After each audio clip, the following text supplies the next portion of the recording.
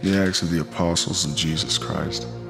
The former account I made of Theophilus, of all that Jesus began to do and teach, until the day in which he was taken up, after he, through the Holy Spirit, had given commandments to the apostles whom he had chosen, to whom he also presented himself alive after suffering by many infallible proofs, being seen by them during the 40 days, and speaking of the things pertaining to the kingdom of God, and being assembled together with them, he commanded them not to depart from Jerusalem, but to wait for the promise of the Father, which he said, "You have heard from me.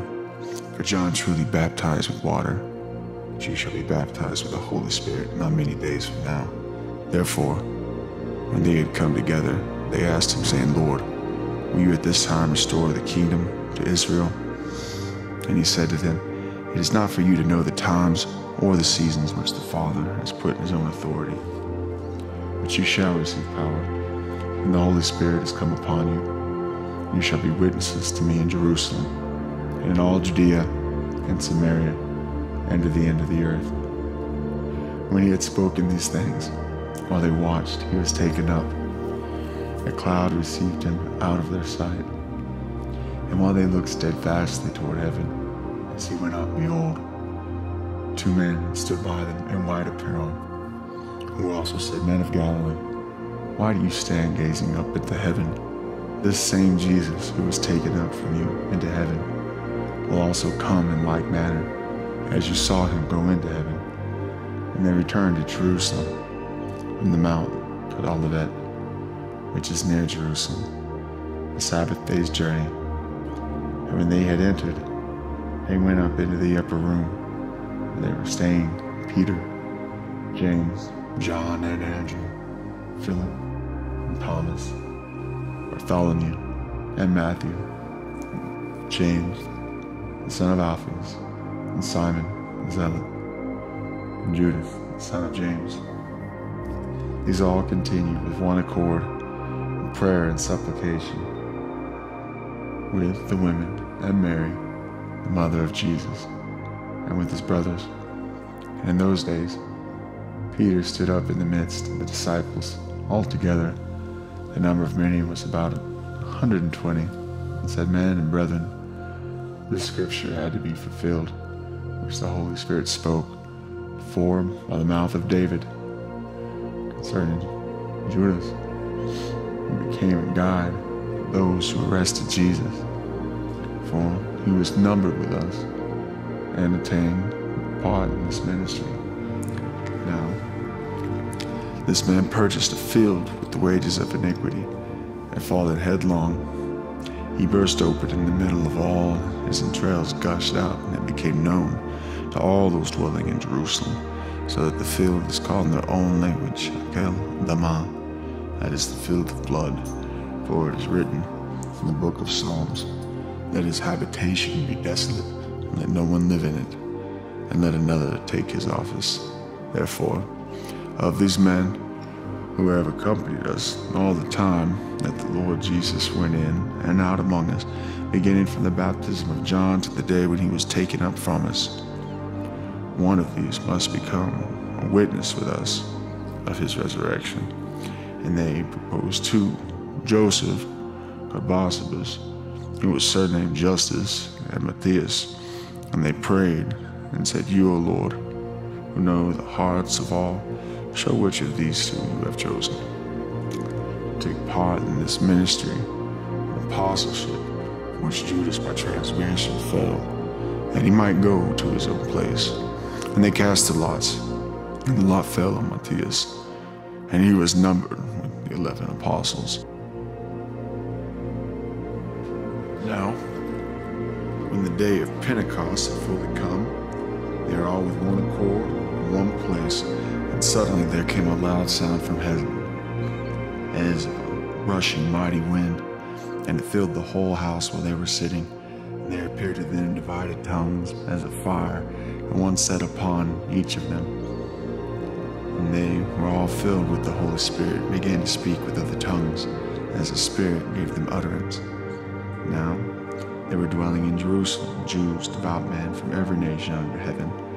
And when this second occurred, The multitude came together and were confused because everyone heard them speak in his own language. Then they were all amazed and marveled, saying to one another, "Look, are not all these who speak Galileans?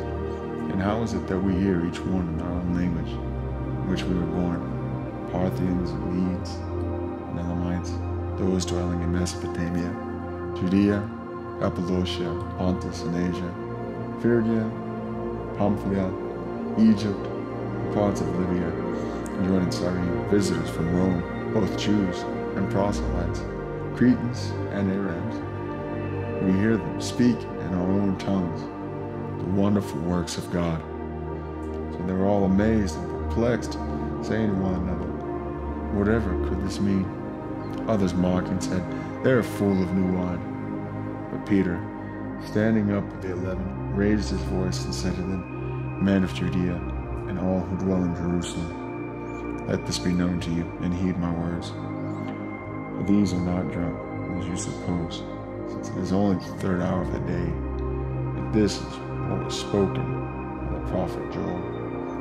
And it shall come to pass in the last days, says God, that I will pour out my spirit on all flesh. Your sons and your daughters shall prophesy. Your young men shall see visions. Your old men shall dream dreams. And on my manservants and on my maidservants I will pour out my spirit in those days, and they shall prophesy. I will show wonders in heaven above, and signs in the earth beneath, blood and fire and vapor of smoke. The sun shall be turned to darkness, and the moon into blood, before the coming of the great and notable day of the Lord. And it shall come to pass that whoever calls on the name of the Lord shall be saved. Men of Israel, hear these words. Jesus of Nazareth, a man attested by God to you by miracles, wonders, and signs, which God did through him in your mind, as you yourselves also know, him being delivered by the determined counsel and foreknowledge of God, you have taken by lawless hands, crucified and put to death, whom God raised up, having loosed the pains of death, because it was not possible that he should be held by. For David says concerning him, I foresaw the Lord always before my face, for he is at my right hand, and I may not be shaken. Therefore my heart rejoiced, and my tongue was glad. Moreover, all flesh will also rest in hope, because you will not leave my soul in Hades, nor will you allow your Holy One to see corruption. You have made known to me the ways of life. You will make me full of joy in your presence. Men and brethren, let me speak freely to you of the patriarch David, that he is both dead and buried, and his tomb is with us to this day. Therefore, being a prophet, and knowing that God had sworn with an oath to him, that the fruit of his body, according to the flesh, he would raise up the Christ to sit on his throne. He, foreseeing this, spoke concerning the resurrection of the Christ, that his soul was not left in Hades, nor did his flesh see corruption. This Jesus God had raised up, of which we are all witnesses. Therefore, being exalted to the right hand of God, and having received from the Father the promise of the Holy Spirit, he poured out this which you now see and hear. For David did not ascend to the heavens, but he himself said, the Lord said to my Lord, sit at my right hand, till I make your enemies your footstool. Therefore, let all the house of Israel know assuredly that God has made this Jesus, whom you crucified, both Lord and Christ. Now when they heard this, they were cut to the heart, and said to Peter and the rest of the apostles, Men and brethren, what shall we do? And Peter said to them, Repent, and let every one of you be baptized in the name of Jesus Christ for the remission of sins, and you shall receive the gift of the Holy Spirit. For the promise is to you and to your children and to all who are far off, as many as the Lord our God will call. And with many other words he testified and exhorted them, saying, Be saved from this perverse generation. Then those who gladly received his word were baptized. On that day, about 3,000 souls were added to them, and they continued steadfastly in the apostles' doctrine and fellowship, in the breaking of bread, and in prayers. And fear came upon every soul, and many wonders and signs were done through the apostles. Now all who believed were together, and had all things in common, and sold the possessions and goods, and divided them among all, as anyone had need.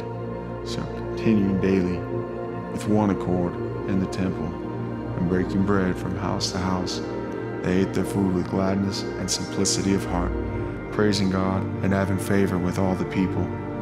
And the Lord added to the church daily those who were being saved. Peter and John went up together to the temple at the hour of prayer, the 9th hour.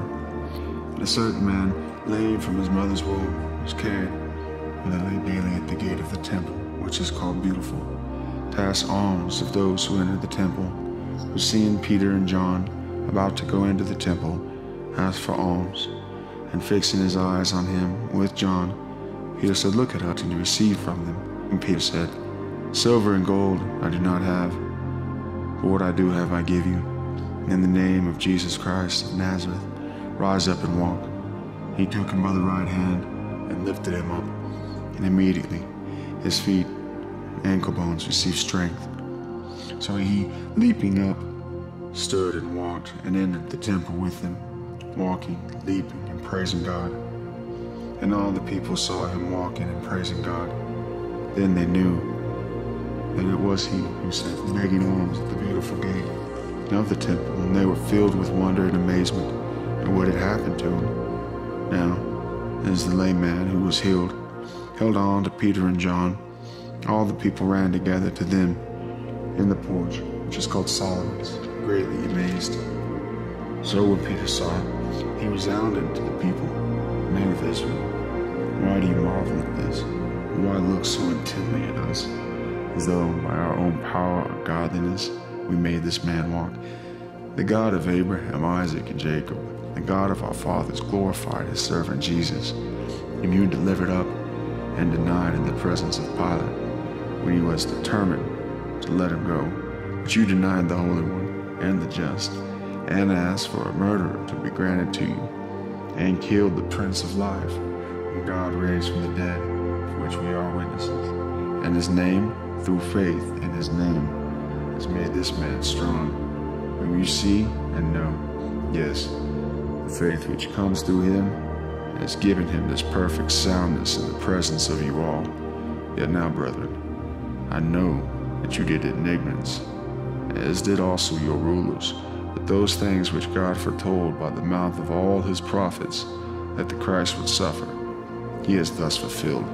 Repent therefore and be converted, that your sins may be blotted out, so that times of refreshing may come from the presence of the Lord, and that he may send Jesus Christ, who was preached to you before, whom heaven must receive until the times of restoration in all things, which God has spoken by the word of all his holy prophets since the world began. For Moses truly said to the fathers, The Lord your God will raise up for you a prophet like me from your brethren. Him you shall hear in all things. Whatever he says to you, it shall come to pass that every soul who will not hear that prophet shall be utterly destroyed from among the people. Yes, and all the prophets from Samuel to those who follow, as many as have spoken have also foretold these days. You are sons of the prophets, and of the covenant which God made with our fathers, saying to Abraham, And in your seed all the families of the earth shall be blessed. To you first, God, having raised up his servant Jesus, sent him to bless you, and turning away every one of you from your iniquities. Now as they spoke to the people, the priests, the captain of the temple, and the Sadducees came upon them, being greatly disturbed that they taught the people and preached in Jesus the resurrection from the dead. And they laid hands on them and put them in custody until the next day, for it was already evening. However, many of those who heard the word believed. The number of the men came to be about 5,000. And it came to pass the next day that their rulers, elders, and scribes, as well as Annas the high priest, Caiaphas, John, and Alexander, and as many as were of the family of the high priest, were gathered together in Jerusalem. When they had been with them in the midst, they asked, "By what power, what name have you done this?" And Peter, filled with the Holy Spirit, said to them, "Rulers of the people and elders of Israel, if we this day are judged for a good deed done to the helpless man, by what means he has been made well, let it be known to you all and to all the people of Israel, that by the name of Jesus Christ of Nazareth, whom you crucified, whom God raised from the dead, by him this man stands here before you whole. This is the stone which was rejected by you builders, which is become the chief cornerstone. Nor is there salvation in any other, for there is no other name under heaven given among men by which we must be saved." Now, when they saw the boldness of Peter and John, and perceived that they were uneducated and untrained men, they marveled, and they realized that they had been with Jesus. And seeing the man who had been healed standing with them, they could say nothing against it. But when they had commanded them to go aside out of the council, they conferred among themselves, saying, "What shall we do to these men? For indeed, what a notable miracle has been done through them is evident to all who dwell in Jerusalem, and cannot deny it. And so, that it spreads no further among the people, let us severely threaten them, that from now on they speak to no man in this name." They called them and commanded them not to speak at all, nor teach in the name of Jesus. But Peter and John answered and said to them, "Whether it is right in the sight of God to listen to you more than to God, you judge. For we cannot but speak the things which we have seen and heard." So when they had further threatened them, and let them go, finding no way of punishing them because of the people, since they all glorified God for what had been done. For the man was over 40 years old, on whom this miracle of healing had been performed. And being let go, they went to their own companions and reported all that the chief priests and elders had said to them. So when they heard that, they raised their voice to God with one accord and said, "Lord, you are God, who made heaven and earth and the sea and all that is in them. And by the mouth of your servant David had said, why do the nations rage, and the people plot vain things? The kings of the earth took their stand, and the rulers were gathered together against the Lord and against his Christ. For truly, against your holy servant Jesus, whom you anointed, both Herod and Pontius Pilate, with the Gentiles and the people of Israel, were gathered together to do whatever your hand and your purpose determined before to be done. Now, Lord, look on their threats and grant to your servants that with all boldness they may speak your word by stretching out your hand to heal, and that signs and wonders may be done in the name of your holy servant, Jesus." And when they had prayed, the place where they were assembled together was shaken, and they were all filled with the Holy Spirit, and they spoke the word of God with boldness. Now, the multitude of those who believed were of one heart, one soul.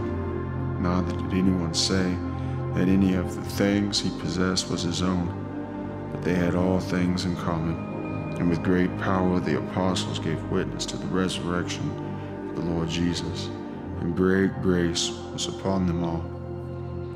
Nor was there anyone among them who lacked, for all who were possessors of lands or houses sold them, brought the proceeds of things that were sold, and laid them at the apostles' feet, and they distributed to each as anyone had need.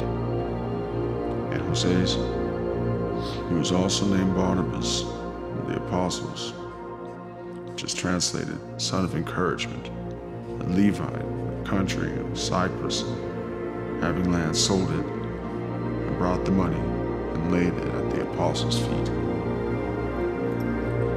A certain man named Ananias, with Sapphira, his wife, sold a possession, and he kept back part of the proceeds, his wife also being aware of it, and brought a certain part and laid it at the apostles' feet. But Peter said, Ananias, why has Satan filled your heart to lie with the Holy Spirit and keep back part of the price of the land for yourself? While it remained, was it not your own? And after it was sold, was it not in your own control? Why have you conceived this thing in your heart? You have not lied to men, but to God. Then Ananias, hearing these words, fell down and breathed his last.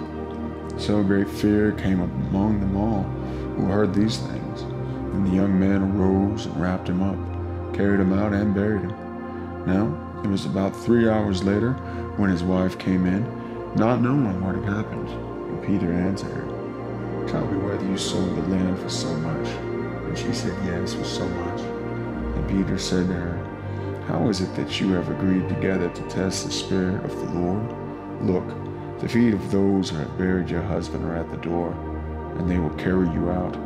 And immediately she fell down at his feet and breathed her last. And the young man came in and found her dead, and carrying her out, buried her by her husband. So great fear came upon all the church and upon all who heard these things.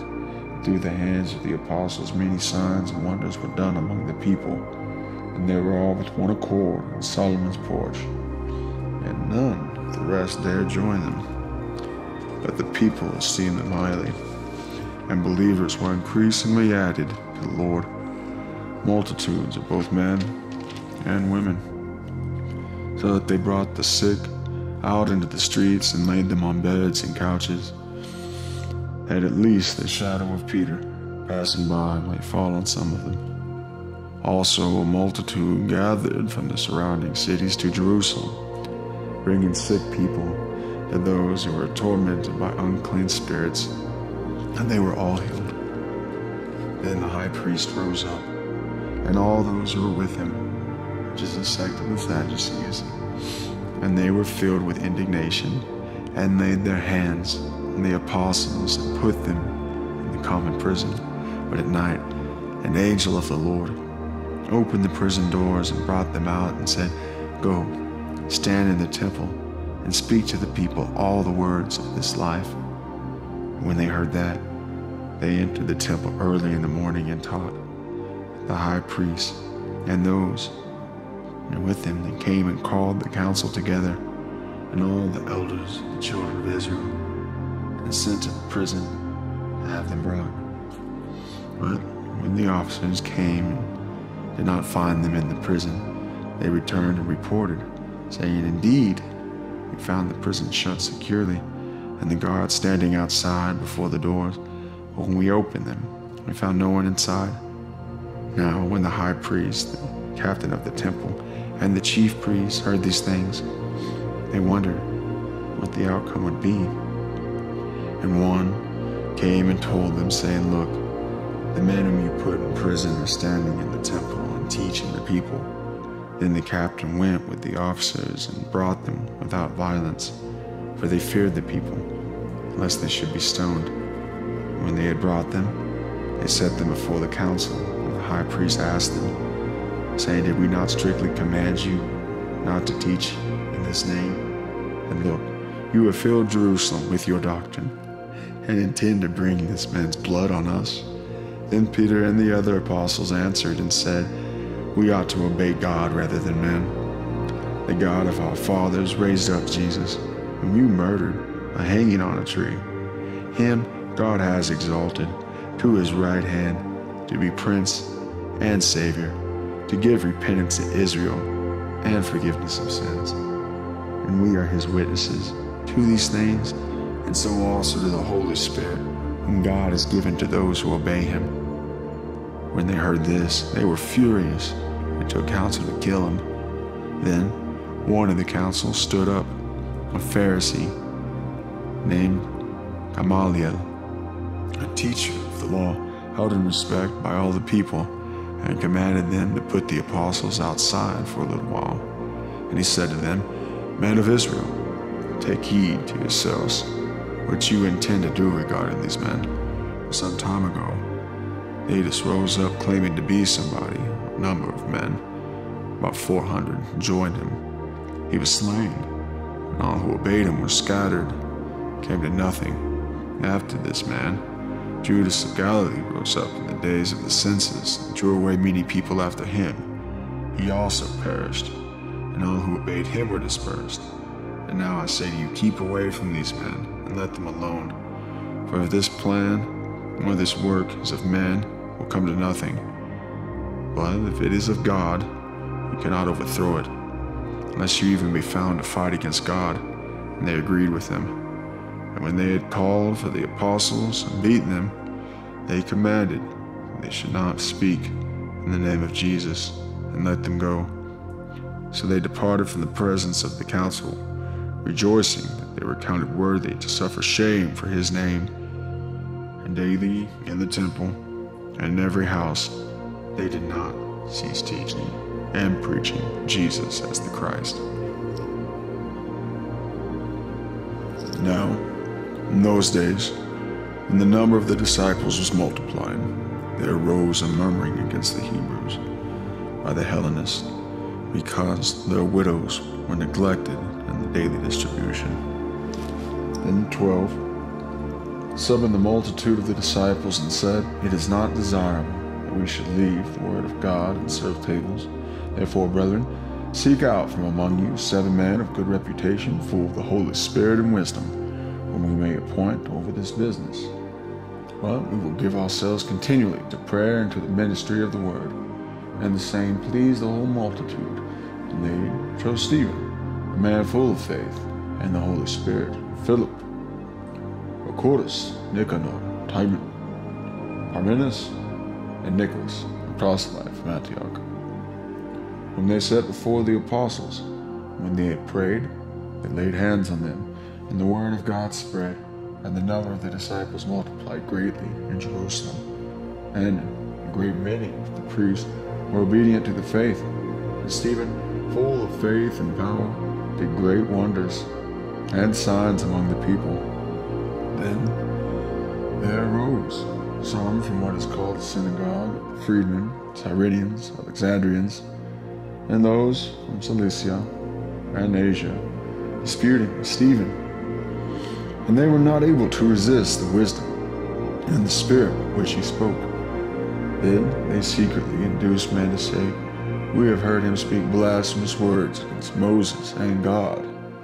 And they stirred up the people and elders and the scribes, and they came upon him, seized him, and brought him to the council. They also set up false witnesses who said, This man does not cease to speak blasphemous words against this holy place and the law. For we have heard him say that this Jesus of Nazareth will destroy this place and change the customs which Moses delivered to us. And all who sat in the council, looking steadfastly at him, saw his face as the face of an angel. Then the high priest said, Are these things so? And he said, Men and brethren and fathers, listen. The God of glory appeared to our father Abraham when he was in Mesopotamia, before he dwelt in Haran. And he said to them, Get out of your country and from your relatives, and come to the land that I will show you. Then he came out of the land of the Chaldeans and dwelt in Haran.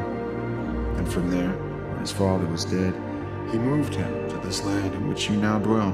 And God gave him no inheritance in it, not even enough to set his foot on. But even when Abraham had no child, he promised to give it to him for a possession, and to his descendants after him. But God spoke in this way, that his descendants would sojourn in a foreign land, and that they would bring them into bondage, and oppress them 400 years. And the nation to whom they will be in bondage I will judge, said God, and after that they shall come out and serve me in this place. Then he gave him a covenant of circumcision. And so Abraham begot Isaac, and circumcised him on the 8th day, And Isaac begot Jacob, and Jacob begot the 12 patriarchs. And the patriarchs, becoming envious, sold Joseph into Egypt. But God was with him, and delivered him out of all his troubles, and gave him favor and wisdom in the presence of Pharaoh, king of Egypt. And he made him governor over Egypt and all his house. Now a famine and great trouble came over all the land of Egypt and Canaan, and our fathers found no sustenance. But when Jacob heard that there was grain in Egypt, he sent out our fathers first. And the second time Joseph was made known to his brothers, and Joseph's family became known to the Pharaoh. Then Joseph sent and called his father Jacob and all his relatives to him, 75 people. So Jacob went down to Egypt, and he died, he and our fathers, and they were carried back to the Shechem, and laid in the tomb that Abraham brought for a sum of money from the sons of Hamor, the father of Shechem. But when the time of the promise drew near, which God had sworn to Abraham, the people grew and multiplied in Egypt. Till another king arose, who did not know Joseph. This man dealt treacherously with our people, and oppressed our forefathers, making them expose their babies so that they might not live. At this time Moses was born, and was well pleasing to God, and he was brought up in his father's house for 3 months. But when he was set out, Pharaoh's daughter took him away and brought him up as her own son. And Moses was learned in all the wisdom of the Egyptians, and was mighty in words and deeds. But when he was 40 years old, it came into his heart to visit his brethren, the children of Israel. And seeing one of them suffer wrong, he defended and avenged him, who was oppressed, and struck down the Egyptian. For he supposed that his brethren would have understood, and God would deliver them by his hand, but they did not understand. And the next day he appeared to 2 of them as they were fighting, and tried to reconcile them, saying, Men, you are brethren, why do you wrong one another? But he, who did his neighbor wrong, pushed him away, saying, Who made you a ruler and a judge over us? Do you want to kill me, as you did the Egyptian yesterday? Then at this saying, Moses fled, and became a sojourner in the land of Midian, where he had 2 sons. When 40 years had passed, an angel of the Lord appeared to him in a flame of fire in a bush in the wilderness of Mount Sinai. When Moses saw it, he marveled at the sight, and he drew near to observe. And the voice of the Lord came to him, saying, I am the God of your fathers, the God of Abraham, the God of Isaac, and the God of Jacob. And Moses trembled and dared not look. Then the Lord said to him, Take your sandals off at the feet, for the place where you stand is holy ground. I have certainly seen the oppression of my people who are in Egypt. I have heard their groaning, and have come down to deliver them. And now come, I will send you to Egypt. This Moses, whom they rejected, saying, Who made you a ruler and a judge, is the one God sent to be a ruler, and to deliver him by the hand of the angel who appeared to him in the bush, who brought them out, after he had shown wonders and signs in the land of Egypt, and in the Red Sea, and in the wilderness 40 years. This is that Moses, who said to you, children of Israel, The Lord your God will raise up for you a prophet like me from your brethren, him you shall hear. This is he who was in the congregation in the wilderness with the angel who spoke to him on Mount Sinai, and with our fathers, the one who received the living oracles to give to us, whom our fathers would not obey, but rejected, and in their hearts they turned back to Egypt, saying to Aaron, Make us gods to go before us. As for this Moses, who brought us out of the land of Egypt, we do not know what has become of him. And they made a calf in those days, offered sacrifices to the idols, rejoiced in the works of their own hands. And God turned and gave them up to worship the host of heaven, as it is written in the book of the prophets. Did you offer me slaughtered animals and sacrifices during 40 years in the wilderness, O house of Israel? Yes, you took up the tabernacle of Moloch and the star of your god Remphan, images which you made to worship, and I will carry you away beyond Babylon. Our fathers had the tabernacle of witness in the wilderness, as he appointed instructing Moses to make it according to the pattern that he had seen, which our fathers, having received it in turn, also brought with Joshua into the land possessed the Gentiles, whom God drove out before the face of our fathers until the days of David, who found favor before God and asked to find a dwelling for the God of Jacob. But Solomon built him a house. However, the Most High does not dwell in temples made with hands, as the prophet said. Heaven is my throne, and earth is my footstool. What house will you build for me, says the Lord? Or what is the place of my rest? Has my hand not made all these things? You stiff-necked and uncircumcised in heart and ears, you always resist the Holy Spirit, as your fathers did, so do you. Which of the prophets did your fathers not persecute?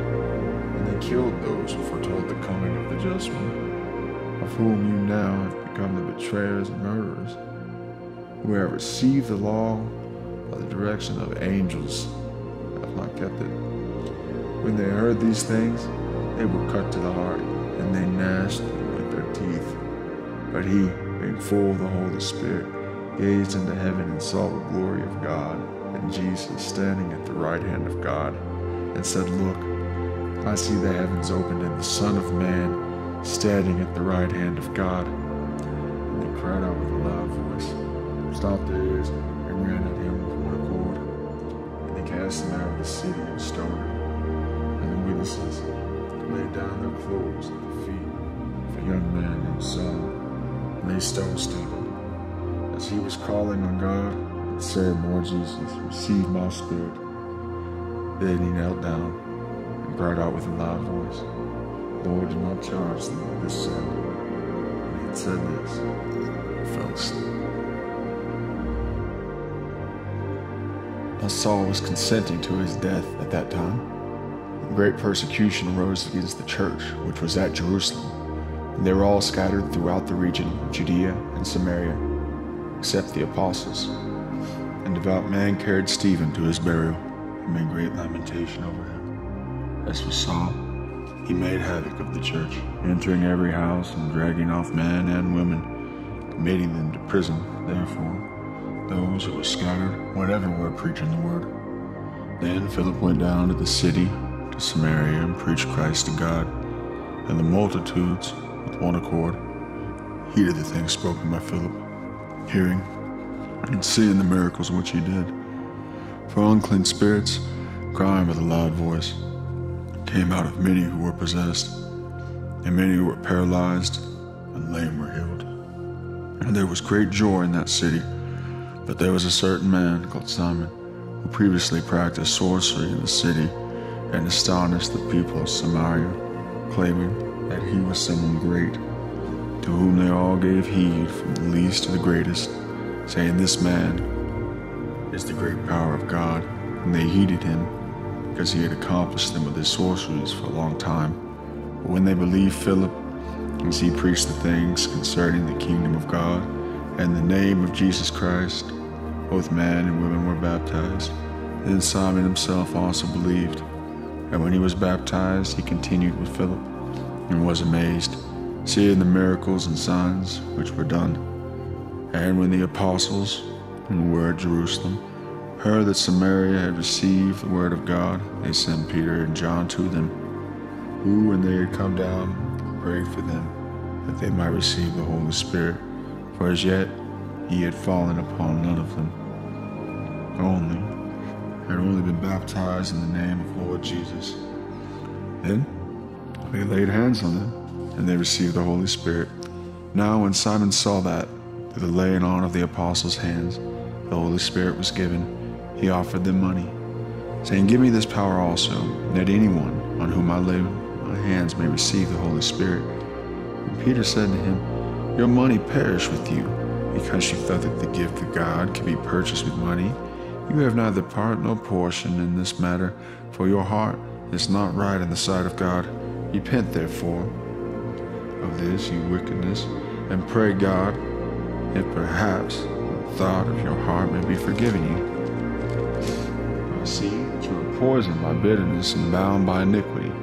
Then Simon answered and said, Pray to the Lord for me, that none of these things which you have spoken may come upon me.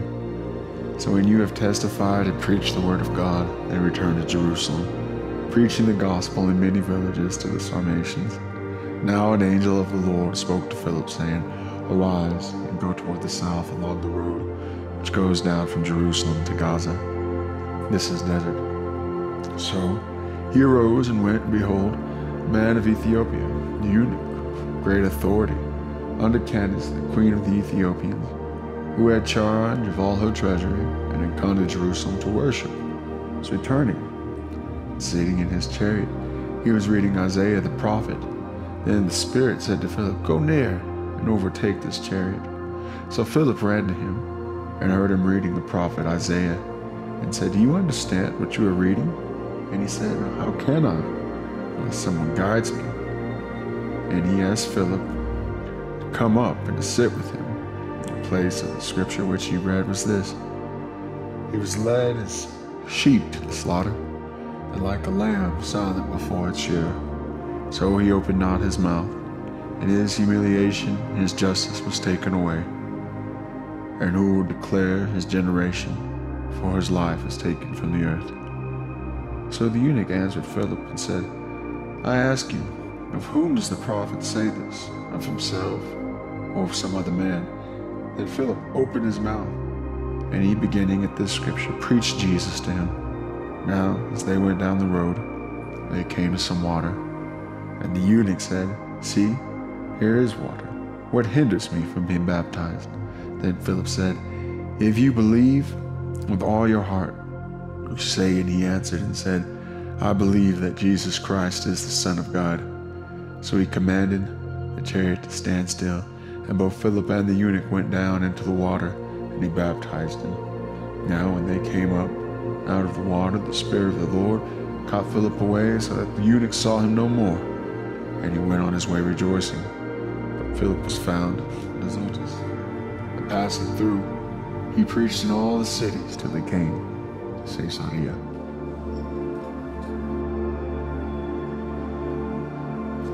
Then Saul, still breathing threats and murder against the disciples of the Lord, went to the high priest and asked letters for him to the synagogues of Damascus, so that he found any who were of the way, whether men or women, he might bring them bound to Jerusalem. And as he journeyed, he came near Damascus, and suddenly a light shone around him from heaven. Then he fell to the ground, and heard a voice saying to him, Saul, Saul, why are you persecuting me? And he said, Who are you, Lord? And the Lord said, I am Jesus, whom you are persecuting. It is hard for you to kick against the goads. So he, trembling and astonished, Lord, what do you want me to do? The Lord said to him, Arise, go into the city, and you will be told what you must do. The man who journeyed with him stood speechless, hearing a voice but seeing no one. Then Saul arose from the ground. When his eyes were opened, he saw no one. But they led him by the hand and brought him into Damascus. And he was 3 days without sight, neither ate nor drank. Now there was a certain disciple of Damascus named Ananias. And to him the Lord said in a vision, Ananias. And he said, Here I am, Lord. So the Lord said to him, Arise and go to the street called Straight, and inquire at the house of Judas, one called Saul of Tarsus. For behold, he is praying. And in a vision he has seen a man named Ananias coming in and putting his hand on him, so that he might receive his sight. And Ananias answered, Lord, I have heard from many about this man, how much harm he has done to your saints in Jerusalem. And here he has authority from the chief priest to bind all who call on your name. The Lord said to him, Go, for he is a chosen vessel of mine to bear my name before Gentiles, kings, and the children of Israel. For I will show him how many things he must suffer for my name's sake. Ananias, went his way and entered the house, and laying his hands on him, he said, Brother Saul, the Lord Jesus, who appeared to you on the road as you came, has sent me, that you may receive your sight and be filled with the Holy Spirit. Immediately thereafter fell from his eyes something like scales, and he received his sight at once, and he arose and was baptized. When he had received food, he was strengthened. Then Saul spent some days with the disciples at Damascus. Immediately he preached the Christ in the synagogues, that he is the Son of God. Then all the world were amazed, and said, Is this not he who destroyed those who called on this name in Jerusalem, and has come here for that purpose, so that he might bring them bound to the chief priests? But Saul increased all the more in strength, and confounded the Jews, and dwelt in Damascus, proving that this Jesus is the Christ. Now, after many days were passed, the Jews plotted to kill him. But their plot became known to Saul, and they watched the gates day and night to kill him. Then the disciples took him by night and let him down through the wall in a large basket. When Saul had come to Jerusalem, he tried to join the disciples, but they were all afraid of him, and not believe that he was a disciple. But Barnabas took him and brought him to the apostles, and he declared to them how he had seen the Lord on the road, and that he preached boldly at Damascus in the name of Jesus.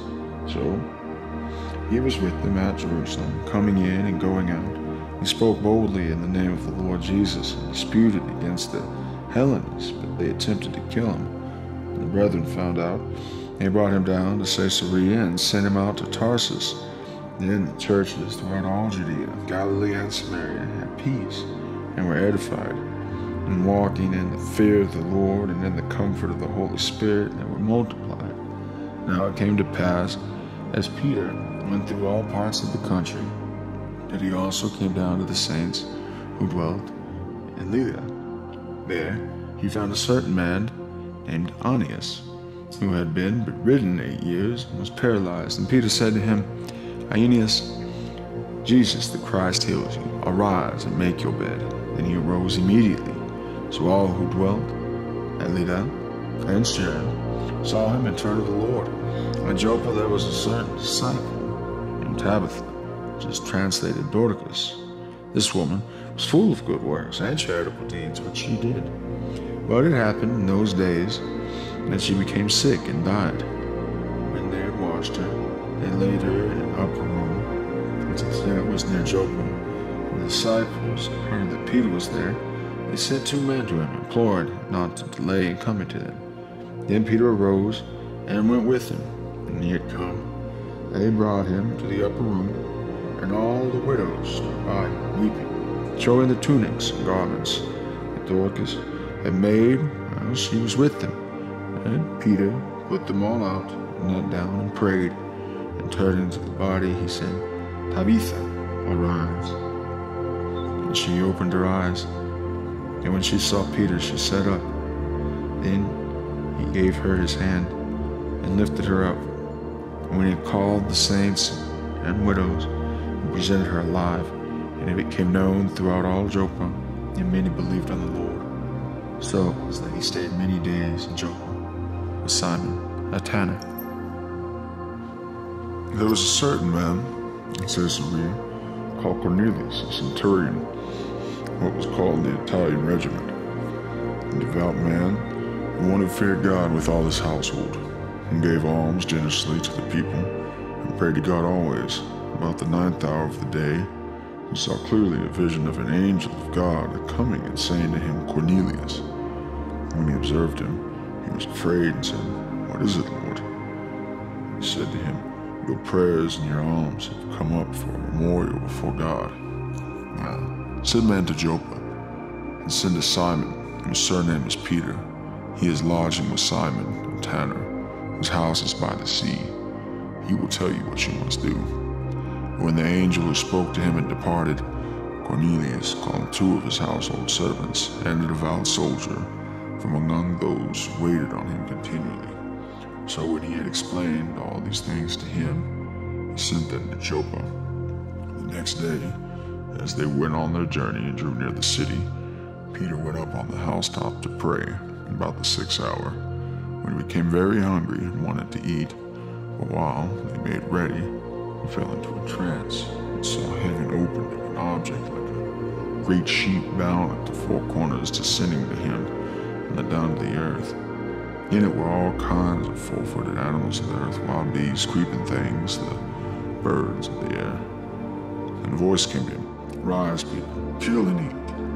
But Peter said, "No, not so, Lord, for I have never eaten anything common or unclean." And a voice spoke to him again a second time, "What God has cleansed you, you must not call common." This was done 3 times, and the object was taken up into heaven again. Now while Peter wondered with himself what this vision, which he had seen, meant, behold, the men who had been sent from Cornelius made inquiry for Simon's house and stood before the gate. And they called and asked whether Simon, whose surname was Peter, was lodging there. While Peter thought about the vision, the Spirit said to him, "Behold, 3 men are seeking you. Arise, therefore go down, go with them, doubting nothing, for I have sent them." Then Peter went down to the men who had been sent to him from Cornelius and said, "Yes, I am he whom you seek. For what reason have you come?" And they said, "Cornelius, a centurion, a just man, one who fears God and has a good reputation among all the nation, and of the Jews, was divinely instructed by a holy angel to summon you to his house and to hear words from you." Then he invited them in and lodged them. And on the next day Peter went away with him. Some brethren from Joppa accompanied him. And the following day they entered Caesarea.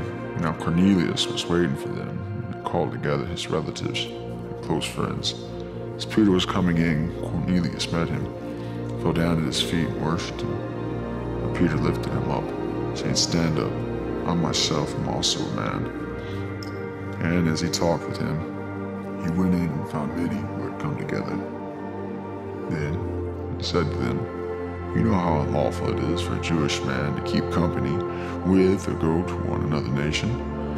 But God has shown me that I should not call any man common or unclean. Therefore I came without objection as soon as I was sent for. I asked then, for what reason you sent me? And Cornelius said, 4 days ago I was fasting until this hour, and at the 9th hour I prayed in my house, and behold, a man stood before me in bright clothing, and said, Cornelius, your prayer has been heard, and your alms are remembered in the sight of God. Send therefore to Joppa and call Simon, here whose surname is Peter. He is lodging in the house of Simon, a tanner by the sea. When he comes, he will speak to you.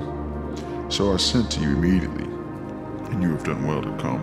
Now therefore, we are all present before God, to hear all the things commanded you by God." Then Peter opened his mouth and said, "In truth I perceive that God shows no partiality, but in every nation, whoever fears him, works righteousness, is accepted by him. The word which God sent to the children of Israel, preaching peace through Jesus Christ, he is Lord of all. That word you know, which was proclaimed throughout all Judea, began from Galilee after the baptism which John preached. How God anointed Jesus of Nazareth with the Holy Spirit and with power, who went about doing good and healing all who were oppressed by the devil, for God was with him. And we are witnesses of all things which he did both in the land of the Jews and in Jerusalem, when they killed and hanged on a tree. Him God raised up on the 3rd day and showed him openly, not to all the people, but to witnesses chosen before by God, even to us who ate and drank with him after he arose from the dead. And he commanded us to preach to the people, testifying that it is he who was ordained by God to be judge of the living and the dead. To him all the prophets witness that through his name whoever believes in him will receive remission of sins." While Peter was still speaking these words, the Holy Spirit fell upon all those who heard the word, and those of the circumcision who believed were astonished. As many as came with Peter, because the gift of the Holy Spirit had been poured out on the Gentiles, for they heard them speak with tongues and magnify God. And Peter answered, Can anyone forbid water, that these should not baptize who have received the Holy Spirit, just as we have? And he commanded them to be baptized in the name of the Lord. Then they asked him to stay a few days. Now, the apostles and brethren who were in Judea heard that the Gentiles had also received the word of God. When Peter came up to Jerusalem, those of the circumcision contended with him, saying, You went to the uncircumcised men and ate with them.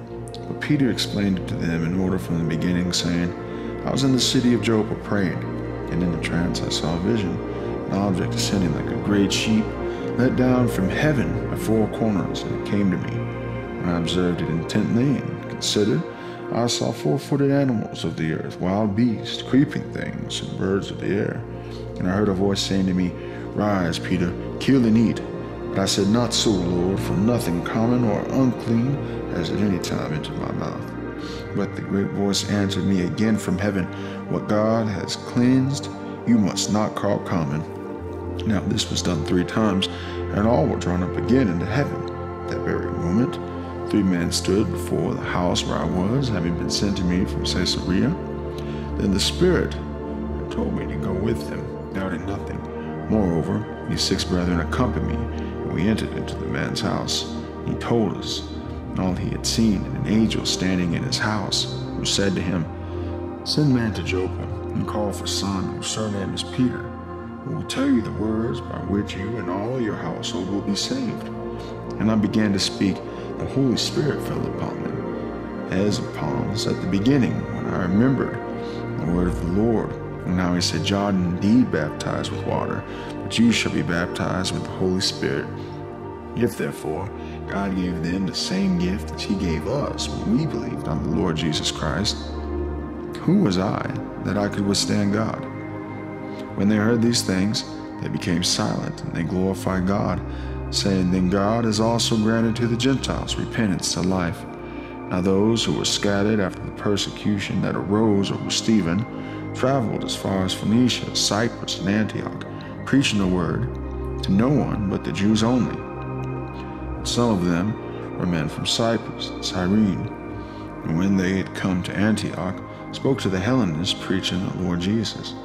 And the hand of the Lord was with them, and a great number believed and turned to the Lord. The news of these things came to the ears of the church in Jerusalem, and they sent out Barnabas to go as far as Antioch. When he came and had seen the grace of God, he was glad and encouraged them all that with purpose and heart that they should continue with the Lord. For he was a good man, full of the Holy Spirit and of faith, and a great many people were added to the Lord. Then Barnabas departed for Tarsus to seek Saul, and when he had found him, he brought him to Antioch. So it was that for a whole year they assembled with the church and taught a great many people. And the disciples were first called Christians in Antioch. And in those days prophets came from Jerusalem to Antioch. Then one of them, named Agabus, stood up and showed by the Spirit that there was going to be a great famine throughout all the world, which also happened in the days of Claudius Caesar. Then the disciples, each according to his ability, determined to send relief to the brethren dwelling in Judea. This they also did, and sent it to the elders by the hands of Barnabas and Saul. Now about that time, Herod the king stretched out his hand to harass some from the church. Then he killed James, the brother of John, with the sword. Because he saw that it pleased the Jews, he proceeded further to seize Peter also. Now it was during the days of unleavened bread. So when he had apprehended him, he put him in prison and delivered him to 4 squads of soldiers to keep him, intending to bring him before the people after Passover. Peter was therefore kept in prison, but constant prayer was offered to God for him by the church. And when Herod was about to bring him out, that night Peter was sleeping, bound with 2 chains between 2 soldiers, and the guards before the door were keeping the prison. Now behold, an angel of the Lord stood by him, and a light shone in the prison. And he struck Peter on the side and raised him up, saying, Arise quickly. And his chains fell off his hands. Then the angel said to him, Gird yourself and power in your sandals." And so he did. And he said to him, "Put on your garment and follow me." So he went out and followed him, and did not know that what was done by the angel was real, but thought he was seeing a vision. When they were past the first and the second guard post, they came to the iron gates that lead to the city, which opened to them of its own accord. And they went out and went down one street, and immediately the angel departed from him. And when Peter had come to him, he said, "Now I know for certain that the Lord has sent his angel, and has delivered me from the hand of Herod, and from all the expectation of the Jewish people." So when he had considered this, he came to the house of Mary, the mother of John, whose surname was Mark. There many were gathered together praying. And as Peter knocked at the door of the gate, a girl named Rhoda came to answer. When she recognized Peter's voice, the cause of her gladness, she did not open the gate, but ran in and announced that Peter stood before the gate. They said to her, "You are beside yourself." Yet she kept insisting that it was so. So they said, "It is an angel." Now Peter continued knocking. When they opened the door and saw him, they were astonished. But motioning to them with his hand to keep silent, he declared to them how the Lord had brought him out of the prison. And he said, "Go tell these things to James and the brethren." He departed and went to another place. Then as soon as it was day, there was no small stir among the soldiers about what had become of Peter. But when Herod had searched for him and not found him, he examined the guards and commanded that they should be put to death. And he went down from Judea as Caesarea and stayed there. Now Herod had been very angry with the people of Tyre and Sidon. And they came to him with one accord, and having made Blastus, the king's chamberlain, their friend, they asked for peace, because their country was supplied with food by the king's country. So on that said they, Herod, arrayed in royal apparel on his throne, gave an oration to them. And the people kept shouting, "The voice of God, not of a man." And immediately an angel of the Lord struck him, because he did not give glory to God. And he was eaten by worms and died. But the word of God grew and multiplied. And Barnabas and Saul returned from Jerusalem, when they had fulfilled their ministry. And they also took with them John, whose surname was Mark. Now in the church that was at Antioch, there was a certain prophet and teacher, Barnabas, Simeon, who was called Niger, Lucius of Cyrene, Manaen, who had been brought up with Herod the Tetrarch, and Saul. As they ministered to the Lord and fasted, the Holy Spirit said, "Now separate to me Barnabas and Saul for the work for which I have called them." They, having fasted and prayed and laid hands on them, they sent them away. So, being sent out by the Holy Spirit, they went down to Seleucia, and from there they sailed to Cyprus. And when they arrived in Salamis, they preached the word of God in the synagogues of the Jews. They also had John as their assistant. Now, when they had gone through the islands of Paphos, they found a certain sorcerer, false prophet, a Jew whose name was Bar-Jesus, who was with the proconsul Sergius Paulus, an intelligent man. This man called for Barnabas and Saul, and sought to hear the word of God.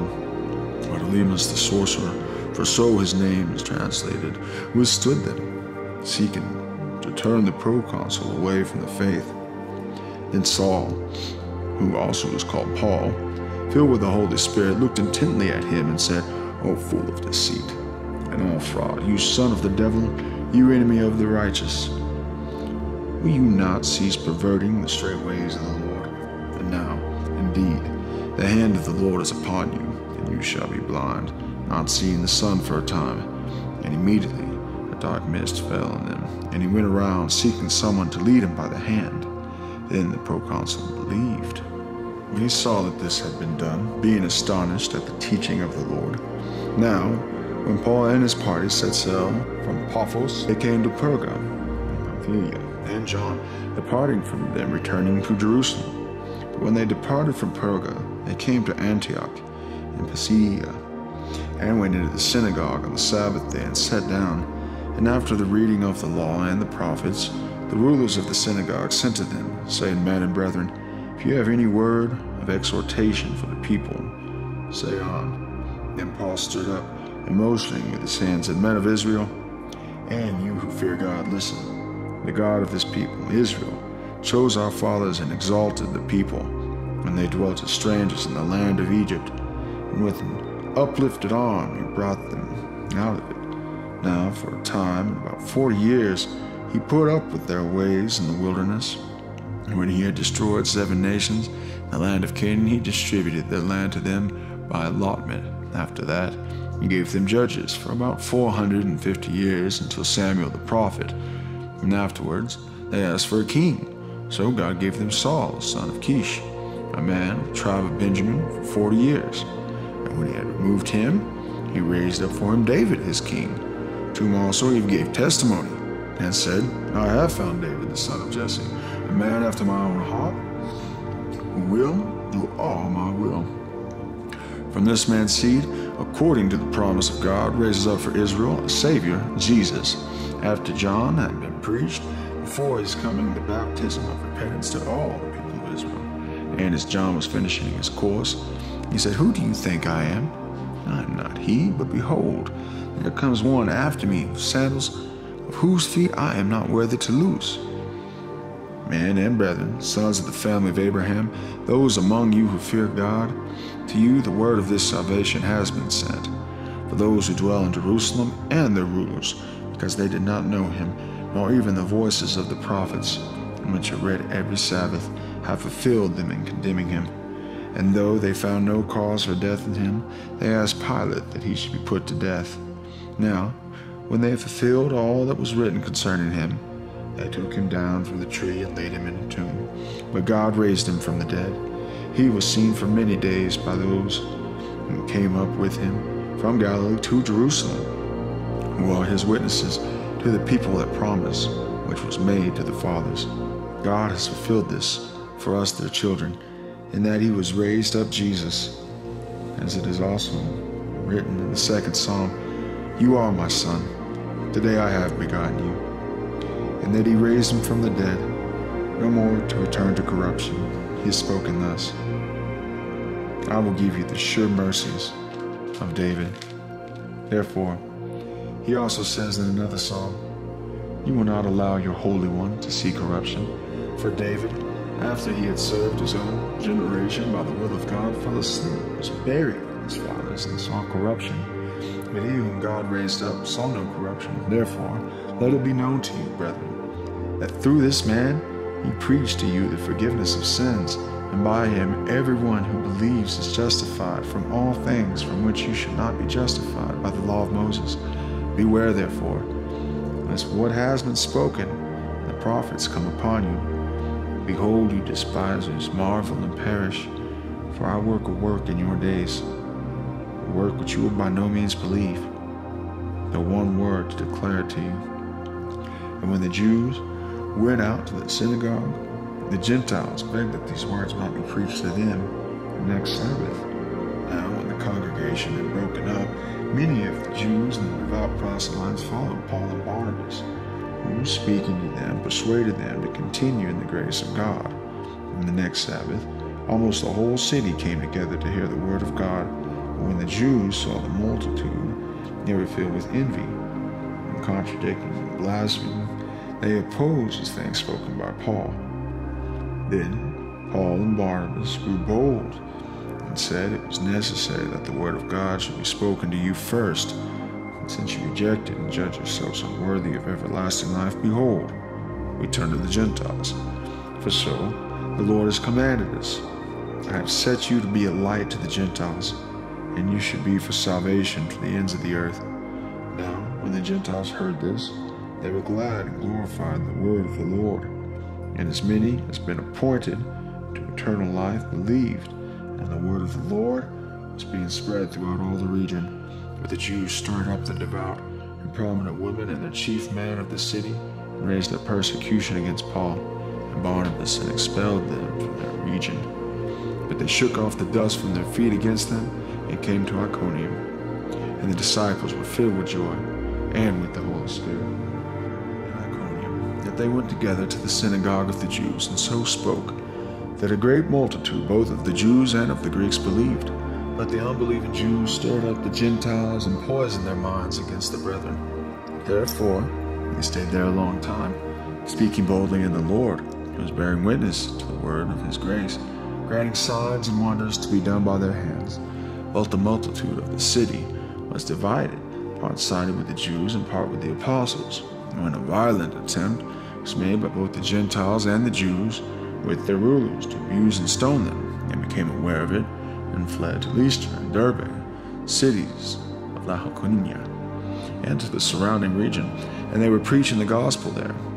And in Lystra, a certain man without strength in his feet was sitting, crippled from his mother's womb, who had never walked. This man heard Paul speaking. Paul, observing him intently and seeing that he had faith to be healed, said with a loud voice, "Stand up, straight on your feet." And he leaped up and walked. Now when the apostles saw that Paul had done, they raised their voices, saying in the Lycaonian language, "The gods have come down to us in the likeness of men." And Barnabas they called Zeus, and Paul Hermes, because he was the chief speaker. And the priest of Zeus, whose temple was in front of their city, brought oxen and garlands to the gate, intending to sacrifice with the multitudes. When the apostles Barnabas and Paul heard this, they tore their clothes and ran in among the multitude, crying out and saying, "Men, why are you doing these things? We also are men with the same nature as you, and preach to you that you should turn from these vain things to the living God, who made the heaven and earth and the sea and all things that are in them, who in bygone generations allowed all nations to walk in their own ways. Nevertheless, he did not leave himself without witness, in that he did good, gave us rain from heaven and fruitful seasons, filling our hearts with food and gladness." And with these sayings, they could scarcely restrain the multitudes from sacrificing to them. Then Jews from Antioch and Iconium came there, and having persuaded the multitudes, they stoned Paul and dragged him out of the city, supposing him to be dead. However, when the disciples gathered around him, he rose up and went into the city, and the next day he departed with Barnabas to Derbe. And when they had preached the gospel to that city and made many disciples, they returned to Lystra, Iconium, and Antioch, strengthening the souls of the disciples, exhorting them to continue in the faith, and saying, "We must, through many tribulations, enter the kingdom of God." So, when they had appointed elders in every church and prayed with fasting, they commended them to the Lord, in whom they had believed. And after they had passed through Pisidia, they came to Pamphylia. Now, when they had preached the word in Perga, they went down to Attalia. From there they sailed to Antioch, where they had been commended to the grace of God for the work which they had completed. And when they had come and gathered the church together, they reported all that God had done with them, and that he had opened the door of faith to the Gentiles. And they stayed there a long time with the disciples. And a certain man came down from Judea and taught the brethren, "Unless you are circumcised according to the custom of Moses, you cannot be saved." Therefore, when Paul and Barnabas had no small dissension and dispute with them, they determined that Paul and Barnabas and certain others of them should go up to Jerusalem to the apostles and elders about this question. So being sent on their way with the church, they passed through Phoenicia and Samaria, describing the conversion of the Gentiles, and they caused great joy to all the brethren. And when they had come to Jerusalem, they were received by the church and the apostles and the elders, and they reported all the things that God had done with them. And some, the sect of the Pharisees, rose up, saying, "It is necessary to circumcise them, and to command them to keep the law of Moses." So the apostles and elders came together to consider this matter. When they had been much dispute, Peter rose up and said to them, "Men and brethren, you know what is good. A while ago God chose among us, and by my mouth the Gentiles should hear the word of the gospel and believe. So God, who knows the heart, acknowledged them by giving them the Holy Spirit just as he did to us, and made no distinction between us and them, purifying their hearts by faith. Now therefore, why do you test God by putting a yoke on your neck with the disciples, which neither our fathers nor you were able to bear? We believe, through the grace of our Lord Jesus Christ, we shall be saved in the same manner as they. Then all the multitude kept silent and listened to Barnabas and Paul, and declared how many miracles and wonders God had worked through them among the Gentiles. And after they had become silent, James answered and said, Men, brethren, listen to me. Simon has declared how God at the first visited the Gentiles to take out of them a people for his name. And through the words of the prophets agree, just as it is written, After this I will return and will rebuild the tabernacle of David, which has fallen down. I will rebuild its ruins, and I will set it up, so that the rest of mankind may seek the Lord, even all the Gentiles who are called by the name, says the Lord, who does all these things, known to God from eternity, and all his works. Therefore I judge that we should not trouble those among the Gentiles returning to God, but that we write to them to abstain from the things polluted by idols, from sexual immorality, from things strangled, and from blood. For Moses has had throughout many generations those who preach him in every city, being read in the synagogues every Sabbath, and then it pleased the apostles and the elders with the whole church to send a chosen men of their own company to Antioch, Paul and Barnabas, namely Judas, who was also named Barsabbas, and Silas, leading men among the brethren. They wrote this letter by them, the apostles, the elders, and the brethren, to the brethren who are the Gentiles in Antioch, Syria, and Cilicia, greetings. Since we have heard that some of you went out from us and troubled you with words and settling your souls, saying you must be circumcised to keep the law, to whom we gave no such commandment, it seemed good to us, being assembled with one accord, to send chosen men to you, without beloved Barnabas and Paul, and who risked their lives for the name of our Lord Jesus Christ. We have therefore sent Judas and Silas, who will also report the same things by word of mouth. For it seemed good to the Holy Spirit and to us to lay upon you no greater burden than these necessary things, that you abstain from the things offered to idols, from blood, from things strangled, and from sexual immorality. If you keep yourself from these, you will do well. Farewell. So, when they were sent off, they came to Antioch, and when they had gathered the multitude together, they delivered the letter. When they had read it, they rejoiced over its encouragement. Now Judas and Silas themselves, being prophets also, exhorted the brethren with many words and strengthened them. And after they had stayed there for a time, they were sent back with greetings from the brethren to the apostles. However, it seemed good to Silas to remain there. Paul and Barnabas also remained in Antioch, teaching and preaching the word of the Lord, with many others also. Then after some days, Paul and Barnabas, let us now go back and visit our brethren in every city where we have preached the word of the Lord, and see how they are doing. Now Barnabas was determined to take with them John, called Mark. Paul insisted that they should not take with them one who departed from them, Pamphylia, and had not gone with them to do the work. Then the contention became so sharp that they parted from one another. So Barnabas took Mark and sailed to Cyprus. When Paul chose Silas and departed, being commended by the brethren to the grace of God, and he went through Syria and Cilicia, strengthening the churches. And he came to Derbe and Lystra, and behold, a certain disciple was there named Timothy, the son of a certain Jewish woman who believed, but his father was Greek. He was well spoken of by the brethren who were at Lystra and Iconium. Paul wanted him to go on with him, so he took him and circumcised him, because the Jews who were in that region, for they all knew that his father was Greek.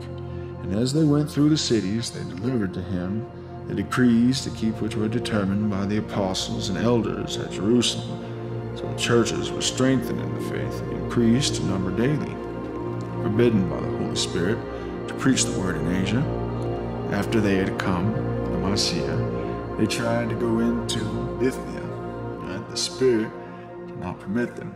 So passing by Mysia, they came down to Troas, and a vision appeared to Paul in the night. The man of Macedonia stood and pleaded with him, saying, "Come over to Macedonia and help us." Now, after he had seen the vision, immediately he sought to go to Macedonia, concluding that the Lord had called us to preach the gospel to them.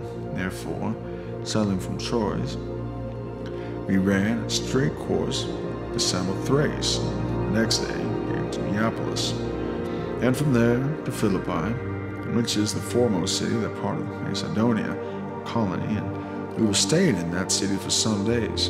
Then on the Sabbath day we went out to the city, to the riverside, where prayer was customarily made, and we sat down. We spoke to the women who met there, and a certain woman named Lydia heard us. She was a seller of purple from the city of Thyatira, and worshipped God. And the Lord opened her heart to heed the things spoken by Paul. And when she and her household were baptized, she begged us, saying, "If you have judged me to be faithful to the Lord, come to my house this day." And she constrained us.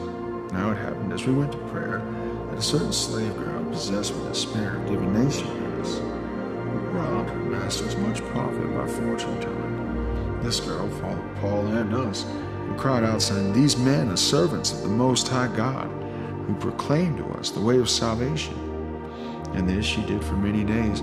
But Paul, greatly annoyed, turned and said to the spirit, "I command you in the name of Jesus Christ to come out of her." And he came out of her that very hour. And when her masters saw that their hope for profit was gone, they seized Paul and Silas and dragged them into the marketplace to the authorities.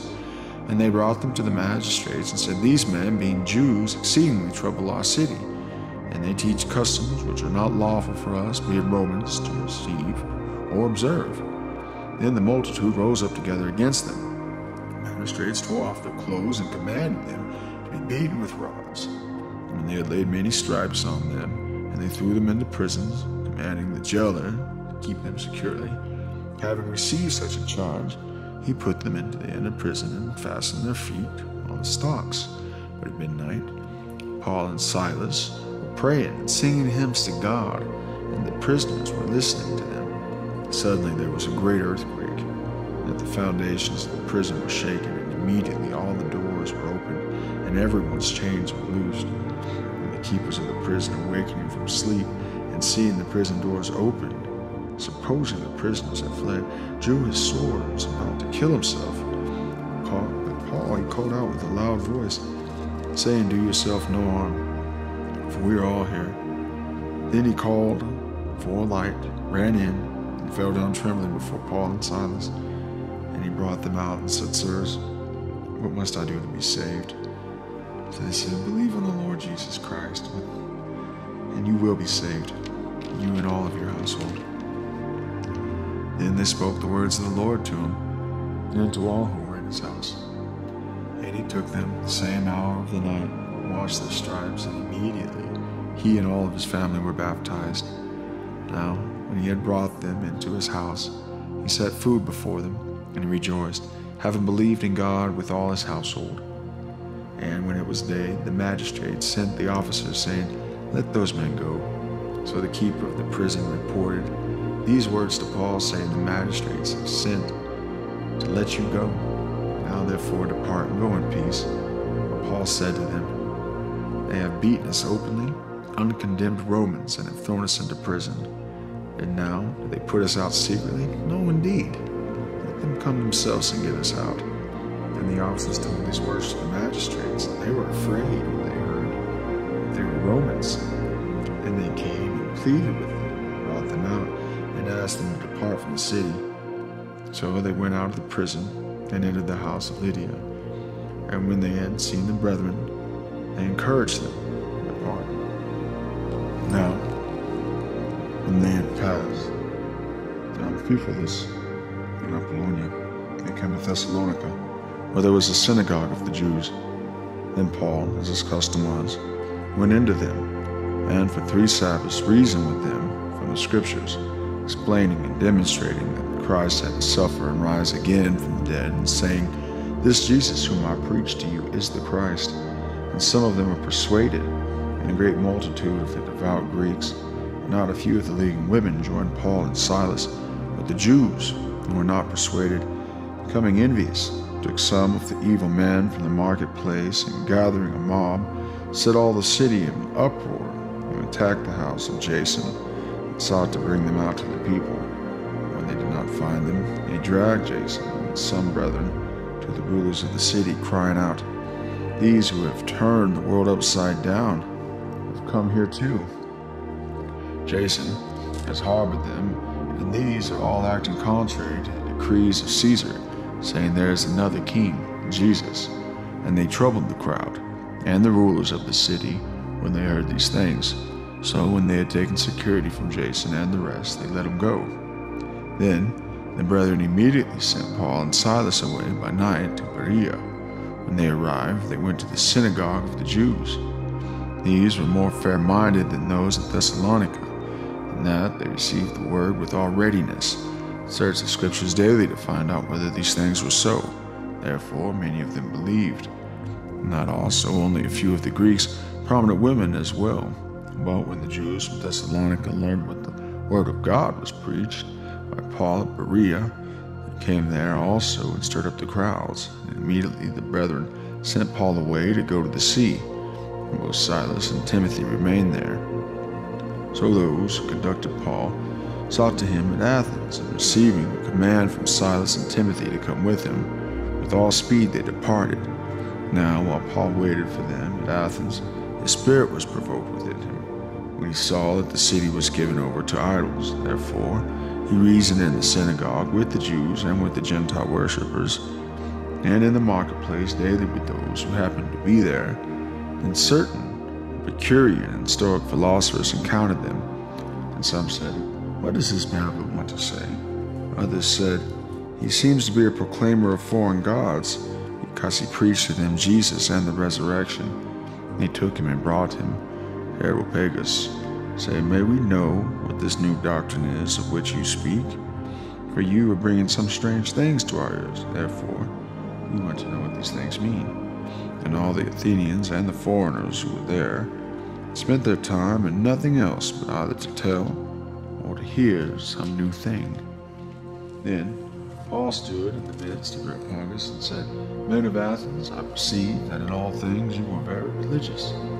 For as I was passing through and considering the objects of your worship, I even found an altar with this inscription: To an unknown God. Therefore, to one whom you worship without knowing, him I proclaim to you, God, who made the world and everything in it, since he is Lord of heaven and earth, does not dwell in temples made with hands, nor is he worshipped with men's hands, as though he needed anything, since he gives life to all, breath, and all things.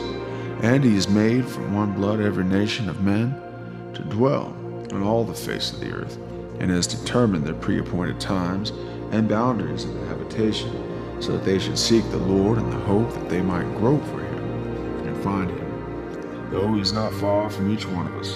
For in him we live and move and have our being, as also some of you old poets have said, for we are also his offspring. Therefore, since we are the offspring of God, we ought not to think that the divine nature is like gold or silver or stone, something shaped by art and man's devising. Truly, in these times of ignorance, God overlooked, but now commands all men everywhere to repent, because he has appointed a time in which he will judge the world in righteousness by the man whom he has ordained. He has given assurance of this to us all by raising him from the dead. And when they heard the resurrection of the dead, some mocked, while others said, "We will hear you again on this matter." So Paul departed from them again. However, some men joined him and believed him, among them Dionysius, the Areopagite woman named Damaris, and others with them. After these things, Paul departed from Athens and went to Corinth. And he found a certain Jew named Aquila, born in Pontus, who had recently come from Italy with his wife Priscilla, because Claudius had commanded all the Jews to depart from Rome. And he came to them. So because he is with the same trade, he stayed with them and worked, and by occupation they were tent makers. As he reasoned in the synagogue every Sabbath and persuaded both Jews and Greeks, when Silas and Timothy come from Macedonia, Paul was constrained by the Spirit and testified to the Jews that Jesus is the Christ. But when they opposed him and blasphemed, shook his garments and said to them, "Your blood be upon your own heads. I am clean. From now on I will go to the Gentiles." And he departed from there and entered a house of a certain man named Justus, one who worshipped God, whose house was next door to the synagogue. Then, Crispus, the ruler of the synagogue, believed on the Lord with all his household, and many of the Corinthians, hearing, believed, and were baptized. And the Lord spoke to Paul in the night by a vision. Do not be afraid, but speak, and do not keep silent, for I am with you, and no one will attack you to hurt you, for I have many people in the city. And he continued there 1 year and 6 months, teaching the word of God among them. Now, when Gallio was proconsul of Achaia, and the Jews with one accord rose up against Paul and brought him to the judgment seat, saying, This fellow persuades men to worship God contrary to the law. But when Paul was about to open his mouth, Gallio said to the Jews, If it were a matter of wrongdoing or wicked crime, O Jews, there would be reason why I should bear with you. But if it is a question of words and names and your own law, look to it yourselves, for I do not want to be a judge of such matters. And he drove them from the judgment seat. Then all the Greeks took Sosthenes, the ruler of the synagogue, and beat him before the judgment seat. Gallio took no notice of these things. So Paul still remained a good while. Then he took leave of the brethren and sailed to Syria, Priscilla and Aquila, and they were with him. And he had his hair cut off at Cenchrea before he had taken a vow. And he came to Ephesus, and he left them there. But he also entered the synagogue and reasoned with the Jews. When they asked him to stay a longer time with them, he did not consent, but took leave of them, saying, I must by all means keep this coming feast in Jerusalem.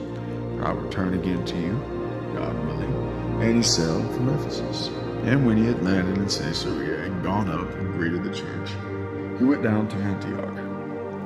After he had spent some time there, he departed and went all over the region of Galatia and Phrygia in order for strengthening all the disciples. Now a certain Jew named Apollos, born in Alexandria, an eloquent man and mighty in the scriptures, came to Ephesus. This man had been instructed in the way of the Lord, and being fervent in spirit, he spoke and taught accurately the things of the Lord. Though he knew only the baptism of John, so he began to speak boldly in the synagogue. When Aquila and Priscilla heard him, they took him aside and explained to him the way of God more accurately. And when he desired to cross to Achaia, the brethren wrote, exhorting the disciples to receive him. And when he arrived, he greatly helped those who had believed through grace, for he vigorously refuted the Jews publicly, showing from the scriptures that Jesus is the Christ. And it happened, while Apollos was at Corinth, that Paul, having passed through the upper regions, came to Ephesus, and finding some disciples, he said to them, Did you receive the Holy Spirit when you believed? And they said to him, We have not so much as heard whether there is a Holy Spirit.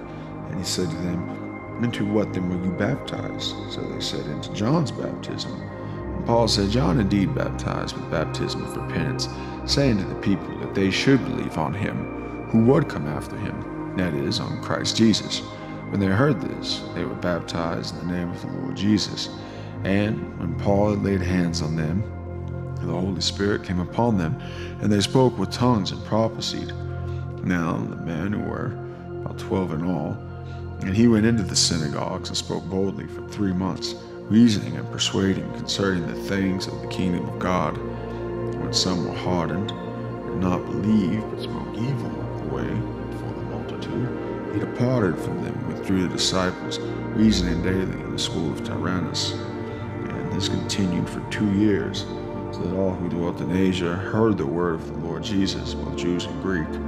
Now, God worked unusual miracles by the hands of Paul, so that even handkerchiefs or aprons were brought from his body to the sick, and the diseases left them as the evil spirits went out of them. Then some of the itinerant Jewish exorcists took up upon themselves and called the name of the Lord Jesus over those who had evil spirits, saying, We adjure you by the Jesus whom Paul preaches. And there were 7 sons of Sceva, a Jewish chief priest, who did so. And the evil spirit answered and said, Jesus I know, Paul I know, but who are you? Then the man, in whom the evil spirit was, leaped on them, overpowered them, and prevailed against them, so that they fled out of the house naked and wounded. This became known both to all Jews and Greeks dwelling in Ephesus. And fear fell on them all, and the name of the Lord Jesus was magnified. And many who believed came confessing and telling their deeds. Also, many of those who had practiced magic brought their books together and burned them in the sight of all. And they counted up the value of them, and it totaled 50,000 pieces of silver. So the word of the Lord grew mightily and prevailed. When these things were accomplished, Paul purposed in the Spirit, when he had passed through Macedonia and Achaia, to go to Jerusalem, saying, after I have been there, I must also see Rome. So he went into Macedonia. Two of those who ministered to him, Timothy and Erastus, but he himself stayed in Asia for a time. And about that time, there arose a great commotion about the way. For a certain man named Demetrius, a silversmith, who made silver shrines, and Sonia brought no small profit to the craftsmen, and called them together with the workers of similar occupation, and said, Men, you know that we have our prosperity by this trade. Moreover, you see and hear that not only at Ephesus, but throughout almost all Asia, this Paul has persuaded and turned away many people, saying that they are not gods which are made with hands. So not only is this trade of ours in danger of falling into disrepute, but also the temple of the great goddess Diana may be despised, and her magnificence destroyed, whom all Asia and the world worship. When they heard this, they were full of wrath and cried out, saying, Great is Diana of the Ephesians. So the whole city was filled with confusion, and rushed into the theater with one accord, having seized Gaius and Aristarchus, and Sidonians, Paul's travel companions. And when Paul wanted to go into the people, the disciples would not allow him. Then some of the officials of Asia, who were his friends, sent to him pleading that he would not venture into the theater. Some thereafter cried one thing and some another, for the assembly was confused, and most of them did not know why they had come together. And they drew Alexander out of the multitude of the Jews, putting him forward. And Alexander motioned with his hand, and wanted to make his defense to the people. But when they found out that he was a Jew, all with one voice cried out about 2 hours, And great is Diana of the Ephesians. And when the city clerk inquired the crowd, and said, Men of Ephesus, what man is there who does not know that the city of the Ephesians is the temple garden of the great goddess Diana, and the image which fell down from Zeus? Therefore, since these things cannot be denied, you ought to be quiet and do nothing rashly. For you have brought these men here, who are neither robbers of temples nor blasphemers of your goddess. Therefore, if Demetrius and his fellow craftsmen have a case against anyone, the courts are open and there are proconsuls. Let them bring charges against one another. But if you have any other inquiry to make, it shall be determined in a lawful assembly. For we are in danger of being called in question for today's uproar. There being no reason which we may give account of this disorderly gathering. And when they said these things, he dismissed the assembly. After the uproar had ceased, Paul called the disciples to him, embraced them, and departed to go to Macedonia. Now, when he had gone over that region, he encouraged them with many words, and came to Greece, and stayed 3 months. And when the Jews plotted against him, and he was about to sail to Syria, he decided to return through Macedonia. And Sopater of Berea accompanied him to Asia, also Aristarchus, Secundus, the Thessalonians, Gaius of Derbe, Timothy, Tychus, Trophius of Asia. And these men, going ahead, waited for us in Troas. And we sailed away by Philippi after the days of unleavened bread, and in 5 days joined them at Troy, where we stayed 7 days. Now, on the first day of the week, when the disciples came together to break bread, Paul, ready to depart the next day, spoke to them and continued his message until midnight. There were many lamps in the upper room, and they were gathered together at the windows of a certain young man named Eutychus, who was sinking into a deep sleep.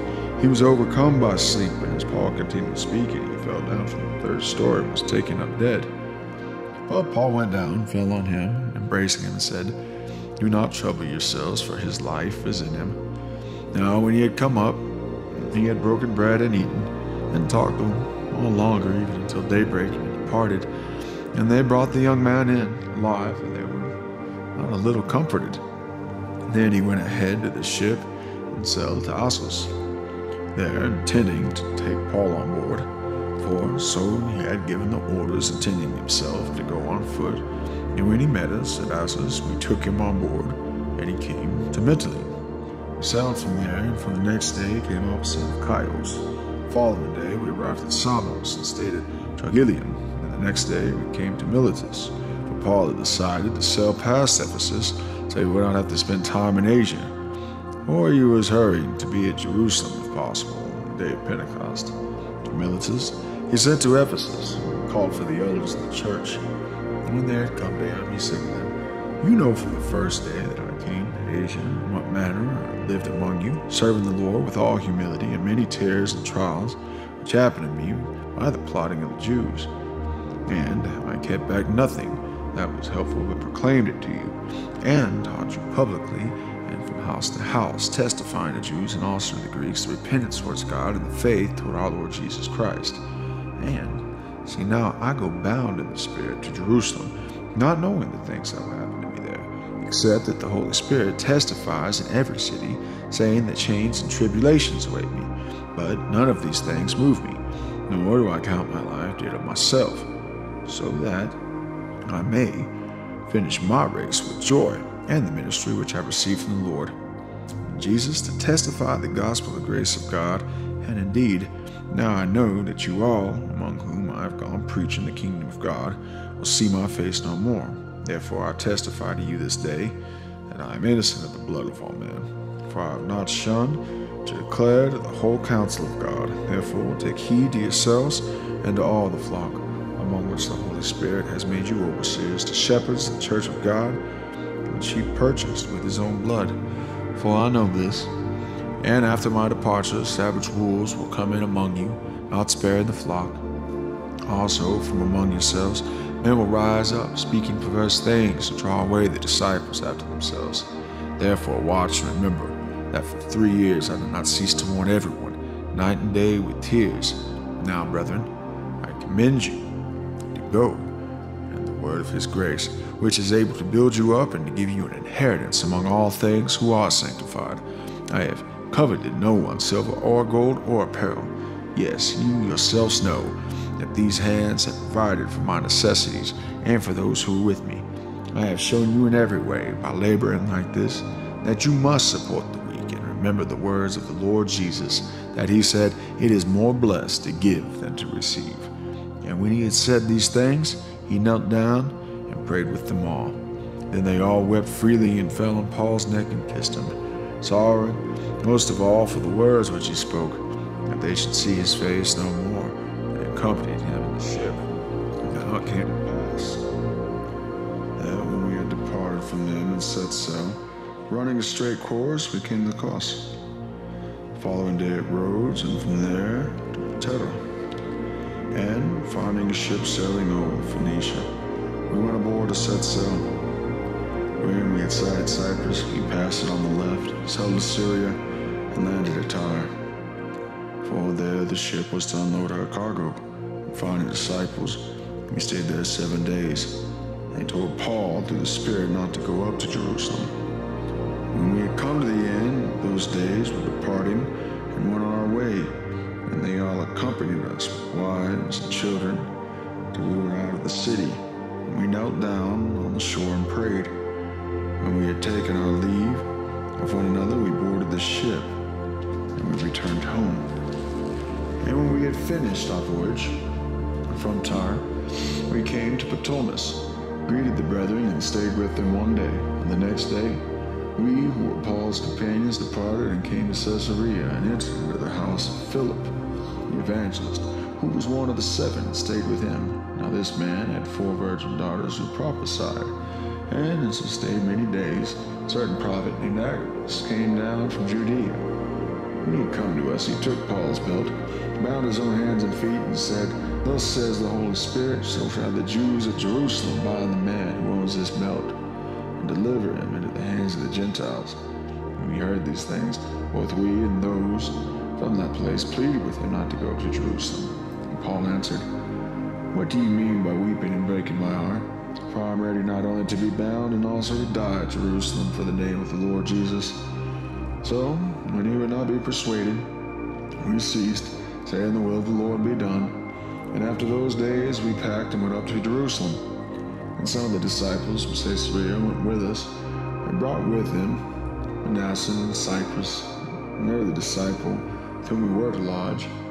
And then we had come to Jerusalem, and brethren received us gladly. On the following day, Paul went in, and this to James, and all the elders were present. And we agreed to them, and told in detail those things which God had done among the Gentiles through his ministry. And when they heard it, they glorified the Lord, and said to him, you see, brother, how many myriads of Jews there are who have believed, and they all are zealous of the law. But they have been informed about you, yet you teach all the Jews who are among the Gentiles to forsake Moses, saying that they ought to circumcise the children, in order to walk according to the customs. What then? The assembly must certainly meet, for they will hear that you have come. Therefore, do what we tell you. We have 4 men who have taken a vow. Take them and be purified with them, and pay their expenses, so that they may shave their heads, and that they may know that those things of which they were informed concerning you are nothing, but that you yourselves also walk orderly and keep the law. But concerning the Gentiles who believe, that we have written and decided they should observe no such thing, except that they should themselves from things offered to idols, from blood, and things strangled, and from sexual immorality. Then Paul took the men, and the next day, having been purified with them, entered the temple to announce the expiration of the days of purification, which time an offering should be made for each one of them. And when the 7 days were almost ended, the Jews from Asia, seeing him in the temple, stirred up the whole crowd and laid hands on him, crying out, Man of Israel, help, this is the man who teaches all men everywhere against the people and the law. In this place, and furthermore, he also brought the Greeks into, and furthermore, the temple has defiled this holy place, for they had previously been of Trophimus and Ephesians with him in the city, whom they supposed that Paul had brought into the temple. And all the city was disturbed, and the people ran together, seized Paul, and dragged him out of the temple, and immediately the doors were shut. Now, as they were seeking to kill him, news came from the commander of the garrison that all Jerusalem was in an uproar. He immediately took soldiers and centurions and ran down to them. And when he saw the commander and the soldiers, they stopped beating Paul. Then the commander came near, took him, and commanded him to be bound with 2 chains. And he asked who he was and what he'd done. Some among the multitude cried one thing and some another. And when he could not ascertain the truth to cause the tumult, commanded him to be taken into the barracks. And when he reached the stairs, he had to be carried by the soldiers because of the violence of the mob. But the multitude of the people followed after him, crying out, away with him. And as Paul was about to be led into the barracks, he said to the commander, May I speak to you? He replied, Can I speak Greek? And are you not the Egyptian who some time ago raised up an insurrection and led the 4,000 assassins out into the wilderness? Paul said, I am a Jew from Tarsus, and a citizen of no mean city, and I implore you, permit me to speak to the people. So when he had given him permission, Paul stood on the stairs and motioned with his hand to the people. And when there was a great silence, he spoke to them in the Hebrew language, saying, Men, brethren, and fathers, hear my defense before you now. And when they heard that, he spoke to them in the Hebrew language. They kept all the more silent. Then he said, I am indeed a Jew, born in Tarsus of Cilicia, but brought up in this city at the feet of Gamaliel, taught according to the strictness of our fathers' laws, and was zealous toward God as you all are today. I persecuted this way to death, binding and delivering into prisons both men and women, as also the high priest bears me witness, and all council of the elders, from whom I also received letters to the brethren, and went to Damascus, to bring in chains even those who were there to Jerusalem, to be punished. Now it happened, as I journeyed and came near Damascus, and about noon, suddenly a great light from heaven shone around me. and I fell on the ground and heard a voice saying to me, Saul, Saul, why are you persecuting me? So I answered, Who are you, Lord? And he said to me, I am Jesus of Nazareth, whom you are persecuting. Now those who were with me indeed saw the light and were afraid, but they did not hear the voice of him who spoke to me. So I said, What shall I do, Lord? And the Lord said to me, Arise and go into Damascus, and there you will be told all things which are appointed for you to do. And since I could not see for the glory of the light, being led by the hand of those who were with me, I came into Damascus. And one Ananias, a devout man, according to the law, having a good testimony with all the Jews who dwelt there, came to me. And he stood and said to me, Brother Saul, receive your sight. At the same hour I looked at him, and he said, The God of our fathers has chosen you, that you should know his will and see the just one, and hear the voice of his mouth. For you will be witness to all men of what you have seen and heard. And now why are you waiting? Arise and be baptized, and wash away your sins, calling on the name of the Lord. And it happened, when I returned to Jerusalem, and I was praying in the temple, and I was in a trance, and saw him, saying to him, Make haste, and get out of Jerusalem quickly, for they will not receive your testimony concerning me. So I said, Lord, they know that in every synagogue I imprisoned and beat those who believe on you. And when the blood of your martyr Stephen was shed, I also was standing by, consenting to his death, and guarding the clothes of those who were killing him. Then he said to me, Depart, for I will send you far from here to the Gentiles. And they listened to him until his words.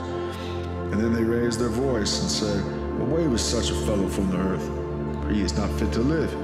Then as they cried out and tore off their clothes, blew dust in the air, the commander ordered him to be brought into the barracks, and said that he should be examined under scourging, so that he might know why they shouted so against him. And as they bound him with wrongs, Paul said to the centurion who stood by, Is it lawful for you to scourge a man who is a Roman and uncondemned? And the centurion heard that. He went to the commander, saying, Take care what you do, for this man is a Roman. Then the commander came and said to him, Tell me, are you a Roman? He said, Yes. The commander answered, The large sum I obtained this citizenship. And Paul said, But I was born a citizen. Then, immediately, those who were about to examine him withdrew from him.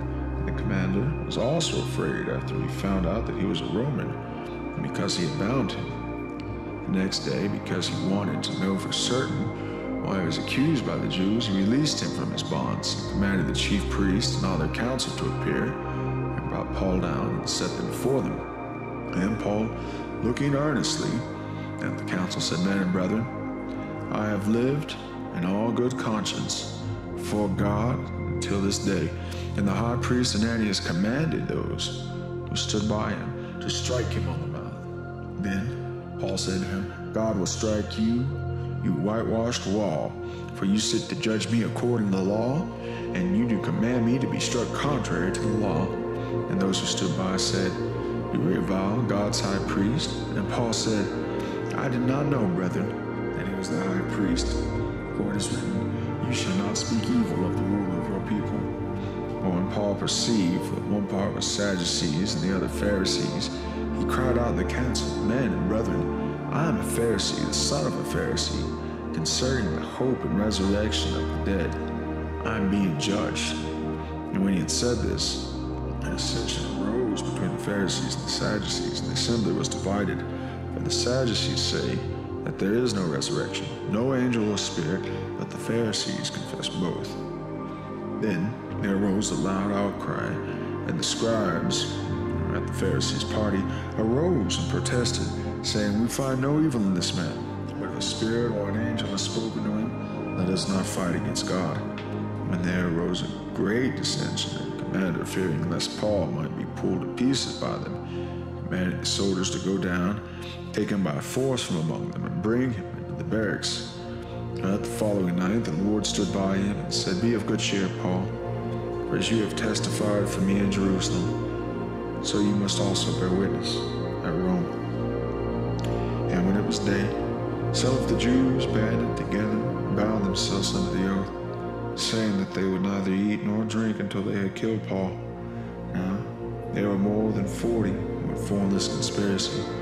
They came to the chief priests and the elders and said, "We have bound ourselves under a great oath. We will eat nothing until we have killed Paul. Now you therefore, together with the council, suggested the commander that he be brought down to you tomorrow. So you are going to make further inquiries concerning him. Are we all ready to kill him before he comes near?" And when Paul's sister's son heard of the ambush, he went and entered the barracks and told Paul.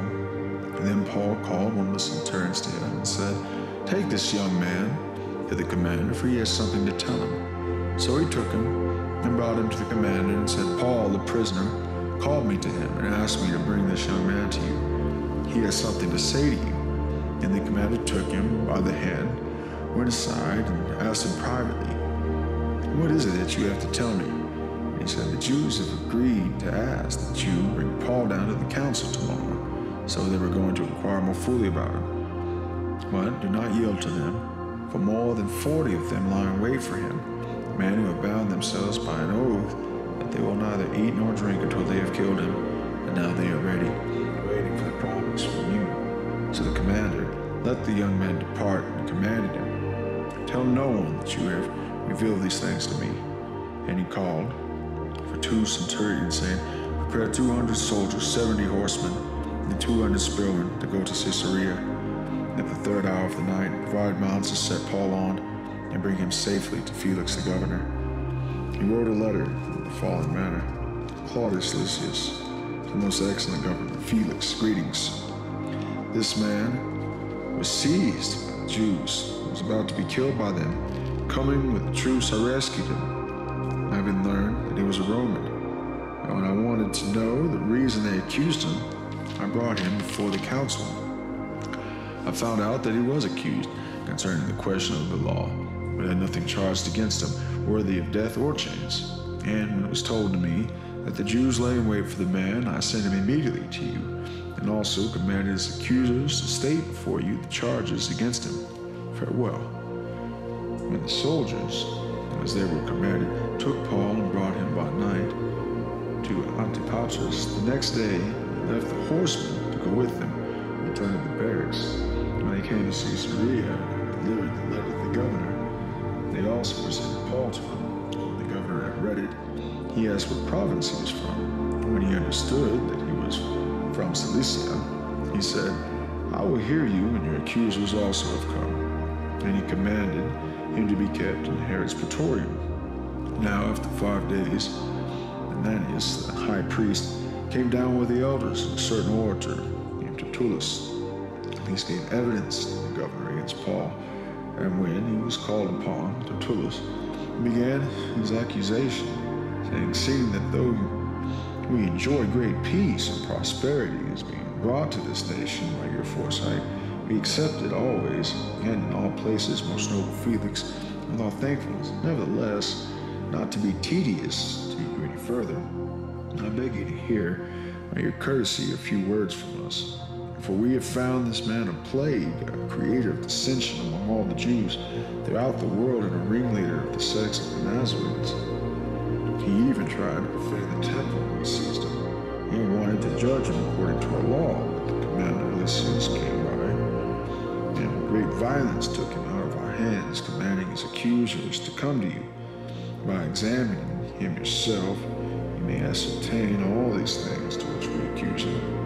And the Jews also assented, maintaining that these things were so. Then Paul, after the governor had nodded to him to speak, and said, "Inasmuch as I know that you have been for many years a judge of this nation, I do the more cheerfully answer for myself, because you may ascertain that it is no more than 12 days since I went up to Jerusalem to worship.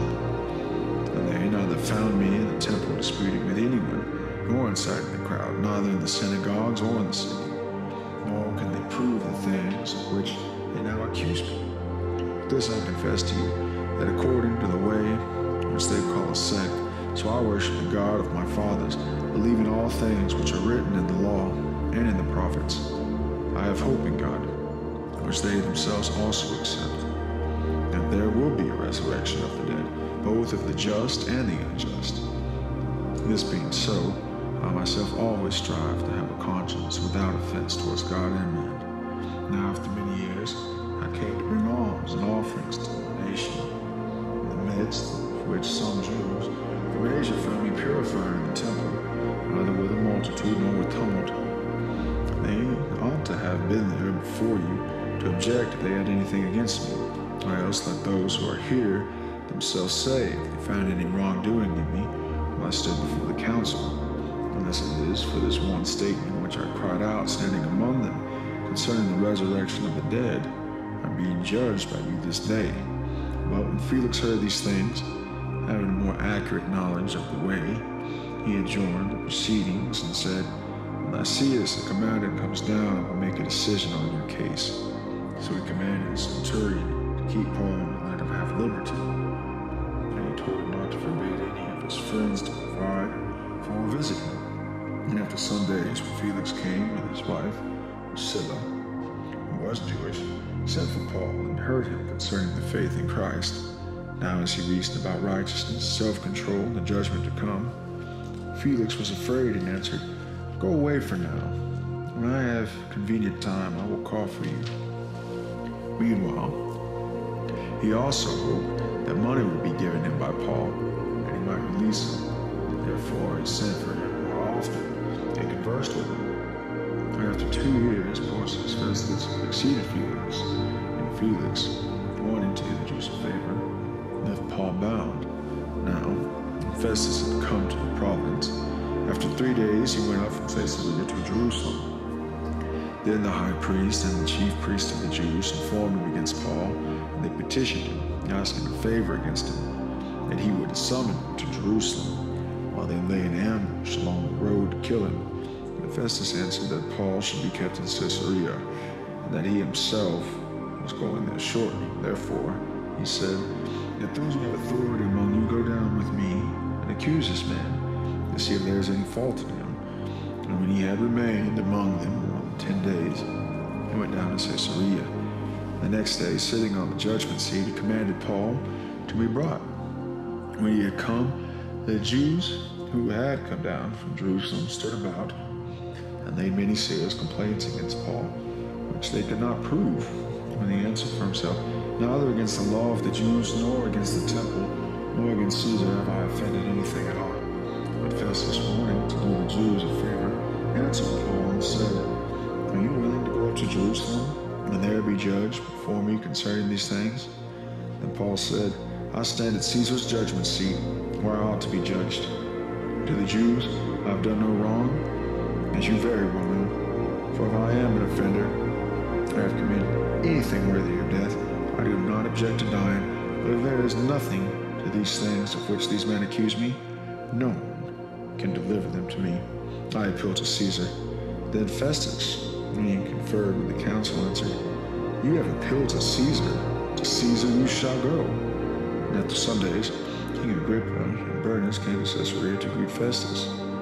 When they had been there many days, Festus laid Paul's case before the king, saying, "There's a certain man left a prisoner by Felix, about whom the chief priests and the elders of the Jews informed me when I was in Jerusalem asking for a judgment against him." To them I answered, "It is not the custom of Romans to deliver any man to destruction before the accused meets the accusers face to face, and has the opportunity to answer for himself concerning the charge against him."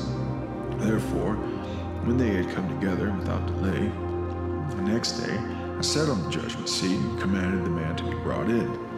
When the accusers stood up, they brought no accusation against him of such things as I supposed, but had some questions against him about their own religion and about one Jesus who had died, from Paul affirmed to be alive.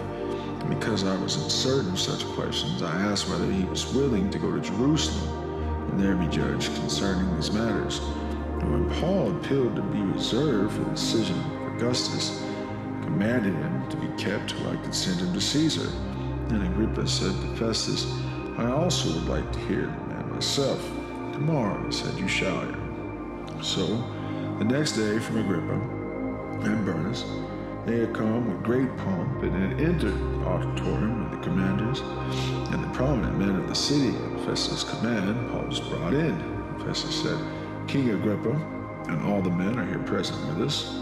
You see this man about whom the whole assembly of the Jews petitioned me, both in Jerusalem and here, crying out that he was not fit to live any longer. But when I found that he had committed nothing worthy of death, and that he himself had appealed to Augustus, I decided to send him. I have nothing certain to write to the Lord concerning him. Therefore, I have brought him out before you, and especially before you, King Agrippa, that you may, after the examination has taken place, that I might have something to write. For it seems to me unreasonable to send a prisoner, not to specify the charges against him." Then Agrippa said to Paul, "You are permitted to speak for yourself." So Paul stretched out his hand and answered for himself, "I think myself happy, King Agrippa, because today I shall answer for myself before you concerning all things which I am accused by the Jews, especially because you are expert in all customs and questions which have to do with the Jews. Therefore, I beg you to hear me patiently. My manner of life from my youth, which is spent from the beginning among my own nation at Jerusalem, all the Jews know. They knew me from the first. They were willing to testify that according to the strictest sect of our religion, I lived a Pharisee. And now I stand and am judged for the hope of the promise made by God to our fathers. To this promise, our 12 tribes, earnestly serving God night and day, hope to attain for this hope's sake. King Agrippa, I am accused by the Jews. Why should it be thought incredible by you that God raises the dead? Indeed, I myself, and I must do many things contrary to the name of Jesus of Nazareth. This I also did in Jerusalem, and many of the saints I was shut up in prison, having received authority from the chief priests. And when they were put to death, I cast my vote against them. And I punished them often in every synagogue, and compelled them to blaspheme, being exceedingly enraged against my person, even to foreign cities, while thus occupied. And I journeyed to Damascus with authority and commission from the chief priests. At midday, walking along the road, I saw a light from heaven, brighter than the sun, shining around me. Those who journeyed with me, and when we had all fallen to the ground, I heard a voice speaking to me and saying in the Hebrew language, "Saul, Saul, why are you persecuting me? It is hard for you to kick against the goads." So I said, "Who are you, Lord?" And he said, "Well, I am Jesus, whom you are persecuting. But rise and stand on your feet, for I have appeared to you for this purpose, to make you a minister and a witness both of the things which you have seen and of the things which you will yet reveal to you. I will deliver you from the Jewish people, as well as from the Gentiles, to whom I now send you, to open their eyes and to turn them from darkness to light, and from the power of Satan to God, that they may receive forgiveness of sins and an inheritance among those who are sanctified by faith in me. Therefore, King Agrippa, I was not disobedient to the heavenly vision, but declared first to those in Damascus and in Jerusalem, and throughout all the region of Judea, and then to the Gentiles, that they should repent, turn to God, and do works befitting repentance. For these reasons, the Jews seized me in the temple and tried to kill me. Therefore, having obtained help from God, to this day I stand, witnessing both the small and the great, saying no other things than those which the prophets and Moses said would come, that the Christ would suffer, and he would be the first to rise from the dead, and would proclaim light to the Jewish people and to the Gentiles. Now, as he thus made his defense, Festus said with a loud voice, "Paul, you are beside yourself. Much learning is driving you mad." But he said, "I'm not mad, most noble Festus, but speak the words of truth and reason. For the king, before whom I also speak freely, knows these things. For I am convinced that none of these things escapes his attention, since this thing was not done in a corner. King Agrippa, do you believe the prophets? I know that you do believe." Agrippa said to Paul, "You almost persuade me to become a Christian." And Paul said, "I would to God that not only you, but also all who hear me today might become both almost altogether such as I am, except for these chains. When he had these things said, the king stood up, as well as the governor and Bernice and all those who sat with him. And when he had gone aside, he talked among themselves, saying, This man is doing nothing worthy of death or chains. And Agrippa said to Festus, This man might have been set free if he had not appealed to Caesar. And it was decided that they should sail to Italy and deliver Paul and some other prisoners, one named Julius, centurion of the Augustan regiment. So entering the ship of Adramatium, we put to sea, meaning to sail along the coast of Asia.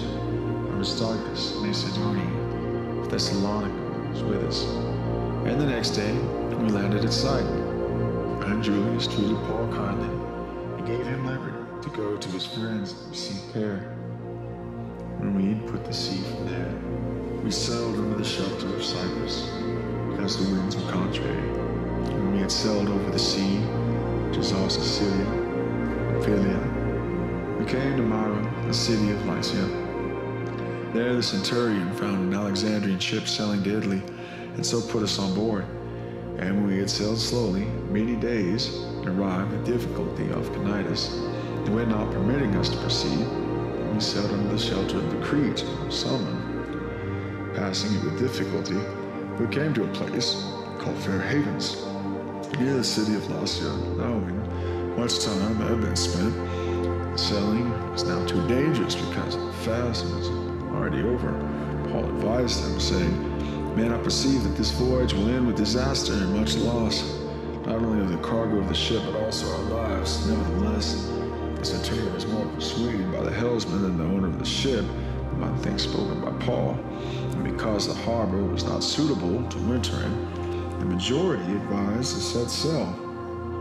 From there also, if by any means they could reach Phoenix, a harbor of Crete opening toward the southwest and northwest, and winter there, when the south wind blew softly, supposing that they had obtained their purpose, putting out to sea, they sailed close by Crete. But not long after, a tempest head wind arose, called Eurolichon. And when the ship was caught, they should not head into the wind, we let her drive. And running under the shelter of an island called Clauda, we secured the skiff with difficulty. When they had taken it on board, they used cables to undergird the ship, and fearing lest they should run aground and search the sands, they struck sail and were driven. And because we were exceedingly tempest-tossed, the next day lightened the ship. On the third day, we threw the ship's tackle overboard with our own hands. Now, when neither the sun nor the stars appeared for many days, and no small tempest beat on us, all hope that we would be saved was finally given up. But after long abstinence from food, then Paul stood up in the midst of them and said, Men, you should have listened to me and not have sailed from Crete and incurred this disaster and loss. And now I urge you to take heart, for there will be no loss of life among you, but only the ship. For there stood by me this night an angel of God, to whom I belong and whom I serve, saying, Do not be afraid, Paul. You must be brought before Caesar. And indeed, God has granted you all those who sail with you. Therefore, take heart, man, for I believe God, that it will be just as it was told to me. However, we must run aground on a certain